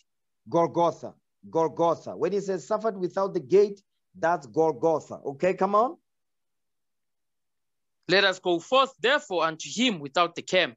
Let us also go forth, therefore, unto him. The him is Christ, without the camp, meaning what? Golgotha, outside of the camp, because now that goes into what? The new covenant that is being ushered in. Let us go forth also, therefore, unto him without the camp. Go ahead. Bearing his reproach. Bearing his reproach, because he was crucified, he was tortured, he was put to death, killed with a very humiliating death. Go ahead. For here have we no continuing city. You see what they are saying? It says, because here have we no continuing city. The continuing city is what? Is going into what? It says, we have no continuing city, meaning put away the law of animal sacrifice, because it has no play anymore, the law of animal sacrifice, because now Christ is the ultimate sacrifice. Put away the sacrifices. That's what he's saying. That's why it says, for here have we no continuing city. Come on. But we seek one to come. The new covenant under Christ now. That's what he's talking about. Go back to Mark chapter 12, verse 8. One more again. Mark chapter 12, verse 8. Read. And they took him and killed him and cast him out of the vineyard. They cast him out of the vineyard without the camp, the place of the skull, that is in Hebrew called Golgotha. Go ahead. What shall therefore the Lord of the vineyard do? What shall the Lord of the vineyard do now that they've done this? They've killed our Lord and Savior. They say, crucify him, let his blood be upon us and our children. Go ahead. He will come and destroy the husbandmen and will give the vineyard unto others. You see that? He will come and destroy the husbandmen. Guess what? Who's the husbandmen? The scribes and Pharisees, the chief priests who hated his guts. The Lord, when he returns, he's going to destroy them. Understand that thing. Watch this. Give me that in Revelation 1, verse 6 and 7. Revelation chapter 1, verse 6. And has made us kings and priests unto God and his Father. That's in the coming kingdom. Come on. To him be glory and dominion forever and ever. Amen. Go ahead. Behold, he cometh with clouds, and every eye shall see him. Every eye shall see him when the Lord returns. He comes with clouds, meaning chariots and millions of angels. Come on. And they also which pierced him. And which all they And they also which did what? And they also which pierced him. Meaning they also, the scribes and Pharisees and our foremothers and forefathers that killed our Lord and Savior. Our people that killed him, he says they also gonna see him when he returns. They're gonna remember that they were the ones that pushed a javelin through his stomach. Go back, go get that in John 19, verse 33. John chapter 19, verse 33. Read. But when they came to Jesus and saw that he was dead already, they brake not his legs. Because it was according to the prophecy in Psalms. Go ahead. But one of the soldiers with a spear pierced his side. And forthwith came there out blood and water. Came there out what? Came there out blood and water. And came there out what? Blood and water. So letting you know he was what? Flesh and blood. He was made from men and women having sex. That's another precept you can use. Go back to Revelation 1, verse 7 again. Revelation chapter 1, verse 7. Behold, he cometh with clouds, and every eye shall see him, and they also which pierced him. And all kindreds of the earth shall wail because of him. Even so, amen. Even so, amen. We agree, amen, to that. All praises to the Most High. Go back to Mark now. Mark chapter 12, verse 9. What shall therefore the Lord of the vineyard do? He will come and destroy the husbandmen and will give the vineyard unto others. He'll give the vineyards unto others. Get that in Matthew 19, verse 28. You know what? Get not Matthew 19. Yeah, Matthew 19, 28 is the precept, but I'm gonna show you something. Get Revelation 7, verse 4.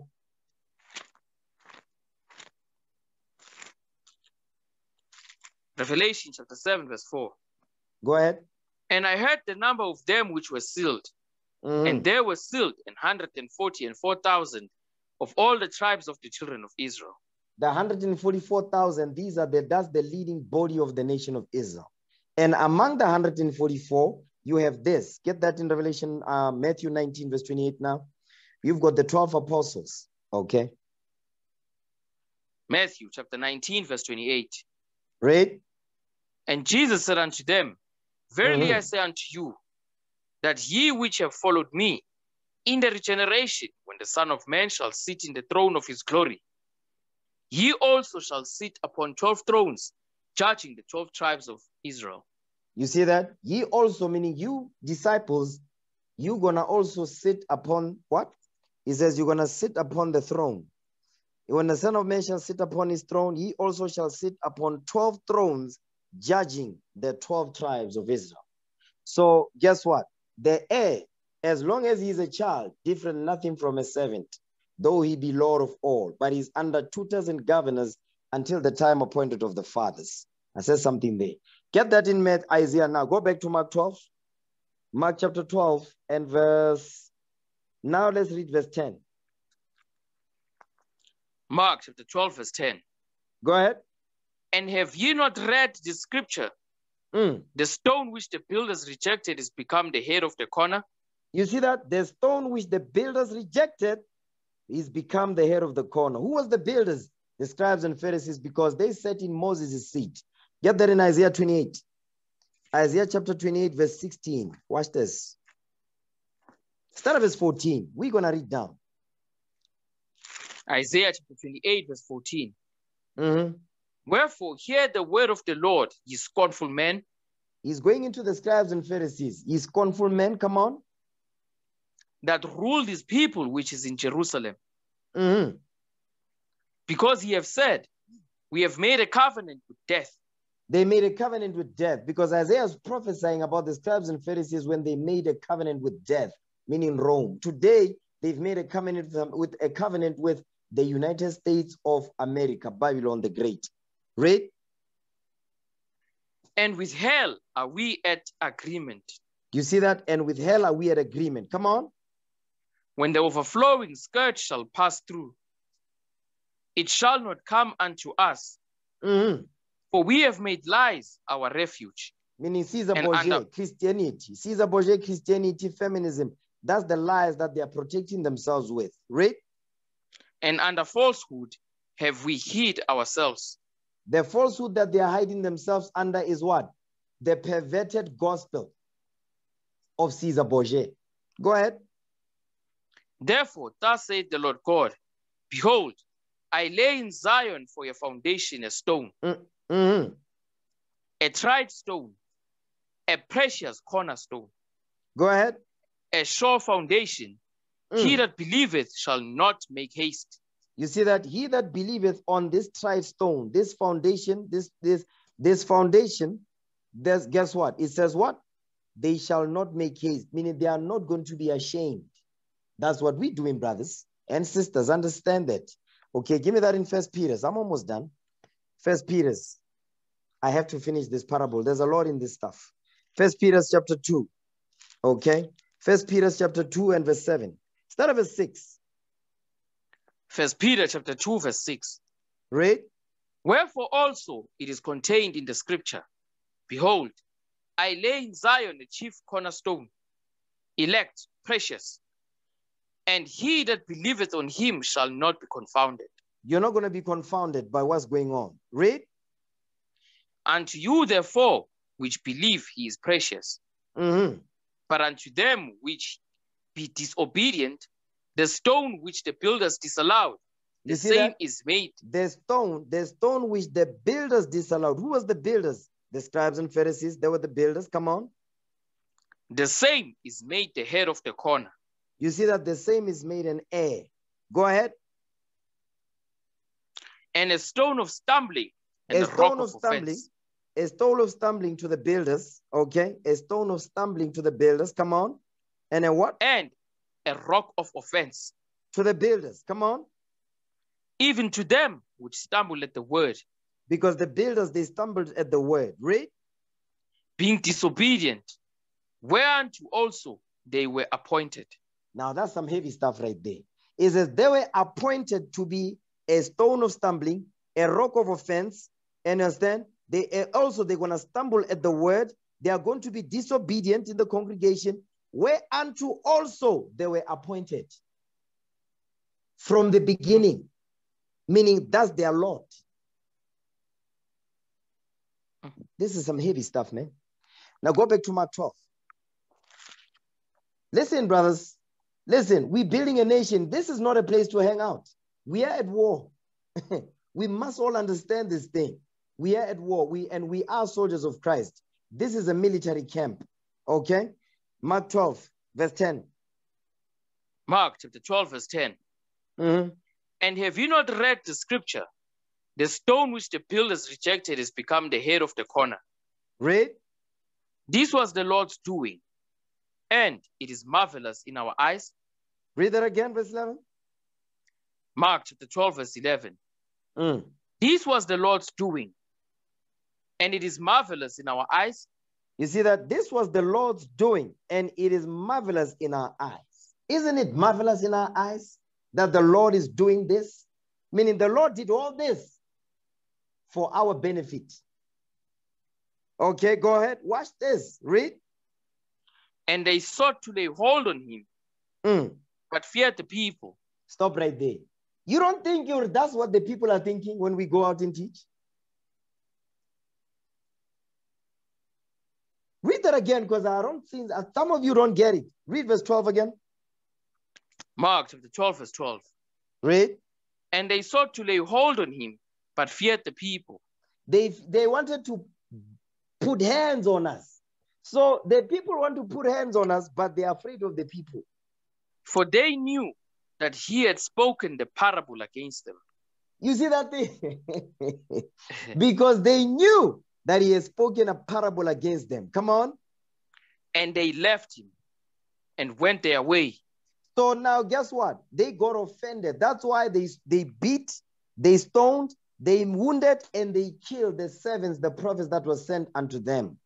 So that's why when Christ spoke in parables today, he's opening up the understanding that we can explain the parables, what they mean. What was Christ talking about? That's what we just went over. You understand? Watch this. Go ahead, verse 13. And they sent unto him certain of the Pharisees and of the Herodians to catch him in his words. Stop right there. So the Pharisees and the Herodians, remember, these were for Herod. They were about Rome.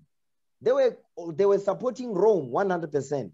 But guess what? These Pharisees and these Herodians, to catch him at his words, where do you think they were? They were among the people, the multitude that used to follow Christ to listen to him teach. And they feigned themselves just men. They pretended that they're about this, but they were not. But guess what? They were spies. You see that? Watch this. One more.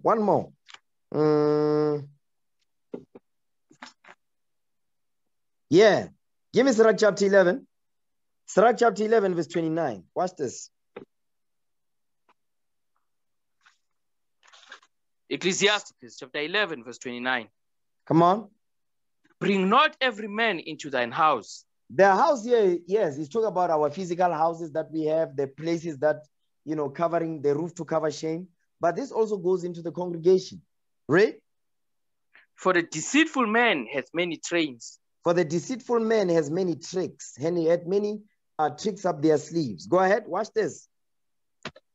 Like as a partridge taken and kept in a cage. Like as a partridge taken and kept in a cage. I think a partridge is a bird. Is taken and kept in a cage. Go ahead. So is the heart of the proud.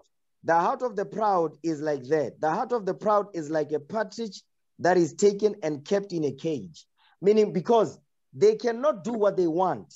So the cage is the Bible. But they are the proud. They cannot help themselves. Go ahead. And like as a spy, watcheth he for thy fall. You see that thing? And like as a spy, watcheth he for your fall. You see this thing right here? That's exactly what they was doing to Christ. They were watching for him to fall. Meaning what? They wanted to catch something out of his mouth so they can use it against him. Meaning what? Whenever he taught, they did not like how he taught. You understand? They did not like how he made decisions. Why? Because he thinks it's better. He thinks it's this. Listen, this is not new. The spirits of all, they are back. The evil ones and the good ones, they are all back. The good ones will see the evil ones too. But the Lord says, let them grow all together, the wheat and the tares. And when the time of harvest, we're going to know which one is the approved of the Lord and which ones are not. And with that, we say, oh, praise to the Lord. I'm going to end the class right there. I'm going to end the class right there. Let's break bread in the name of our Lord and Savior, Jesus the Christ. For I have received of the Lord that which also I delivered unto you, that the Lord Jesus, the same night in which he was betrayed, took bread, and when given thanks, he brake it and said, take, eat. This is my body, which is broken for you. This do in remembrance of me. After the same manner also he took the cup when he had supped, saying, this cup is the New Testament in my blood. This do ye, as oft as ye drink it, in remembrance of me. For as often as ye eat this bread and drink this cup, ye do show the Lord's death till he come. Wherefore whosoever shall eat this bread and drink this cup of the Lord unworthily shall be guilty of the body and blood of the Lord. But let a man examine himself, and so let him eat of that bread and drink of that cup. For he that eateth and drinketh unworthily eateth and drinketh damnation to himself, not discerning the Lord's body. For this cause many are weak and sickly among you, and many sleep. In the name of our Lord and Savior Jesus Christ, we pray. Amen. Let's give the Lord a hand for that. All praises to the Most High.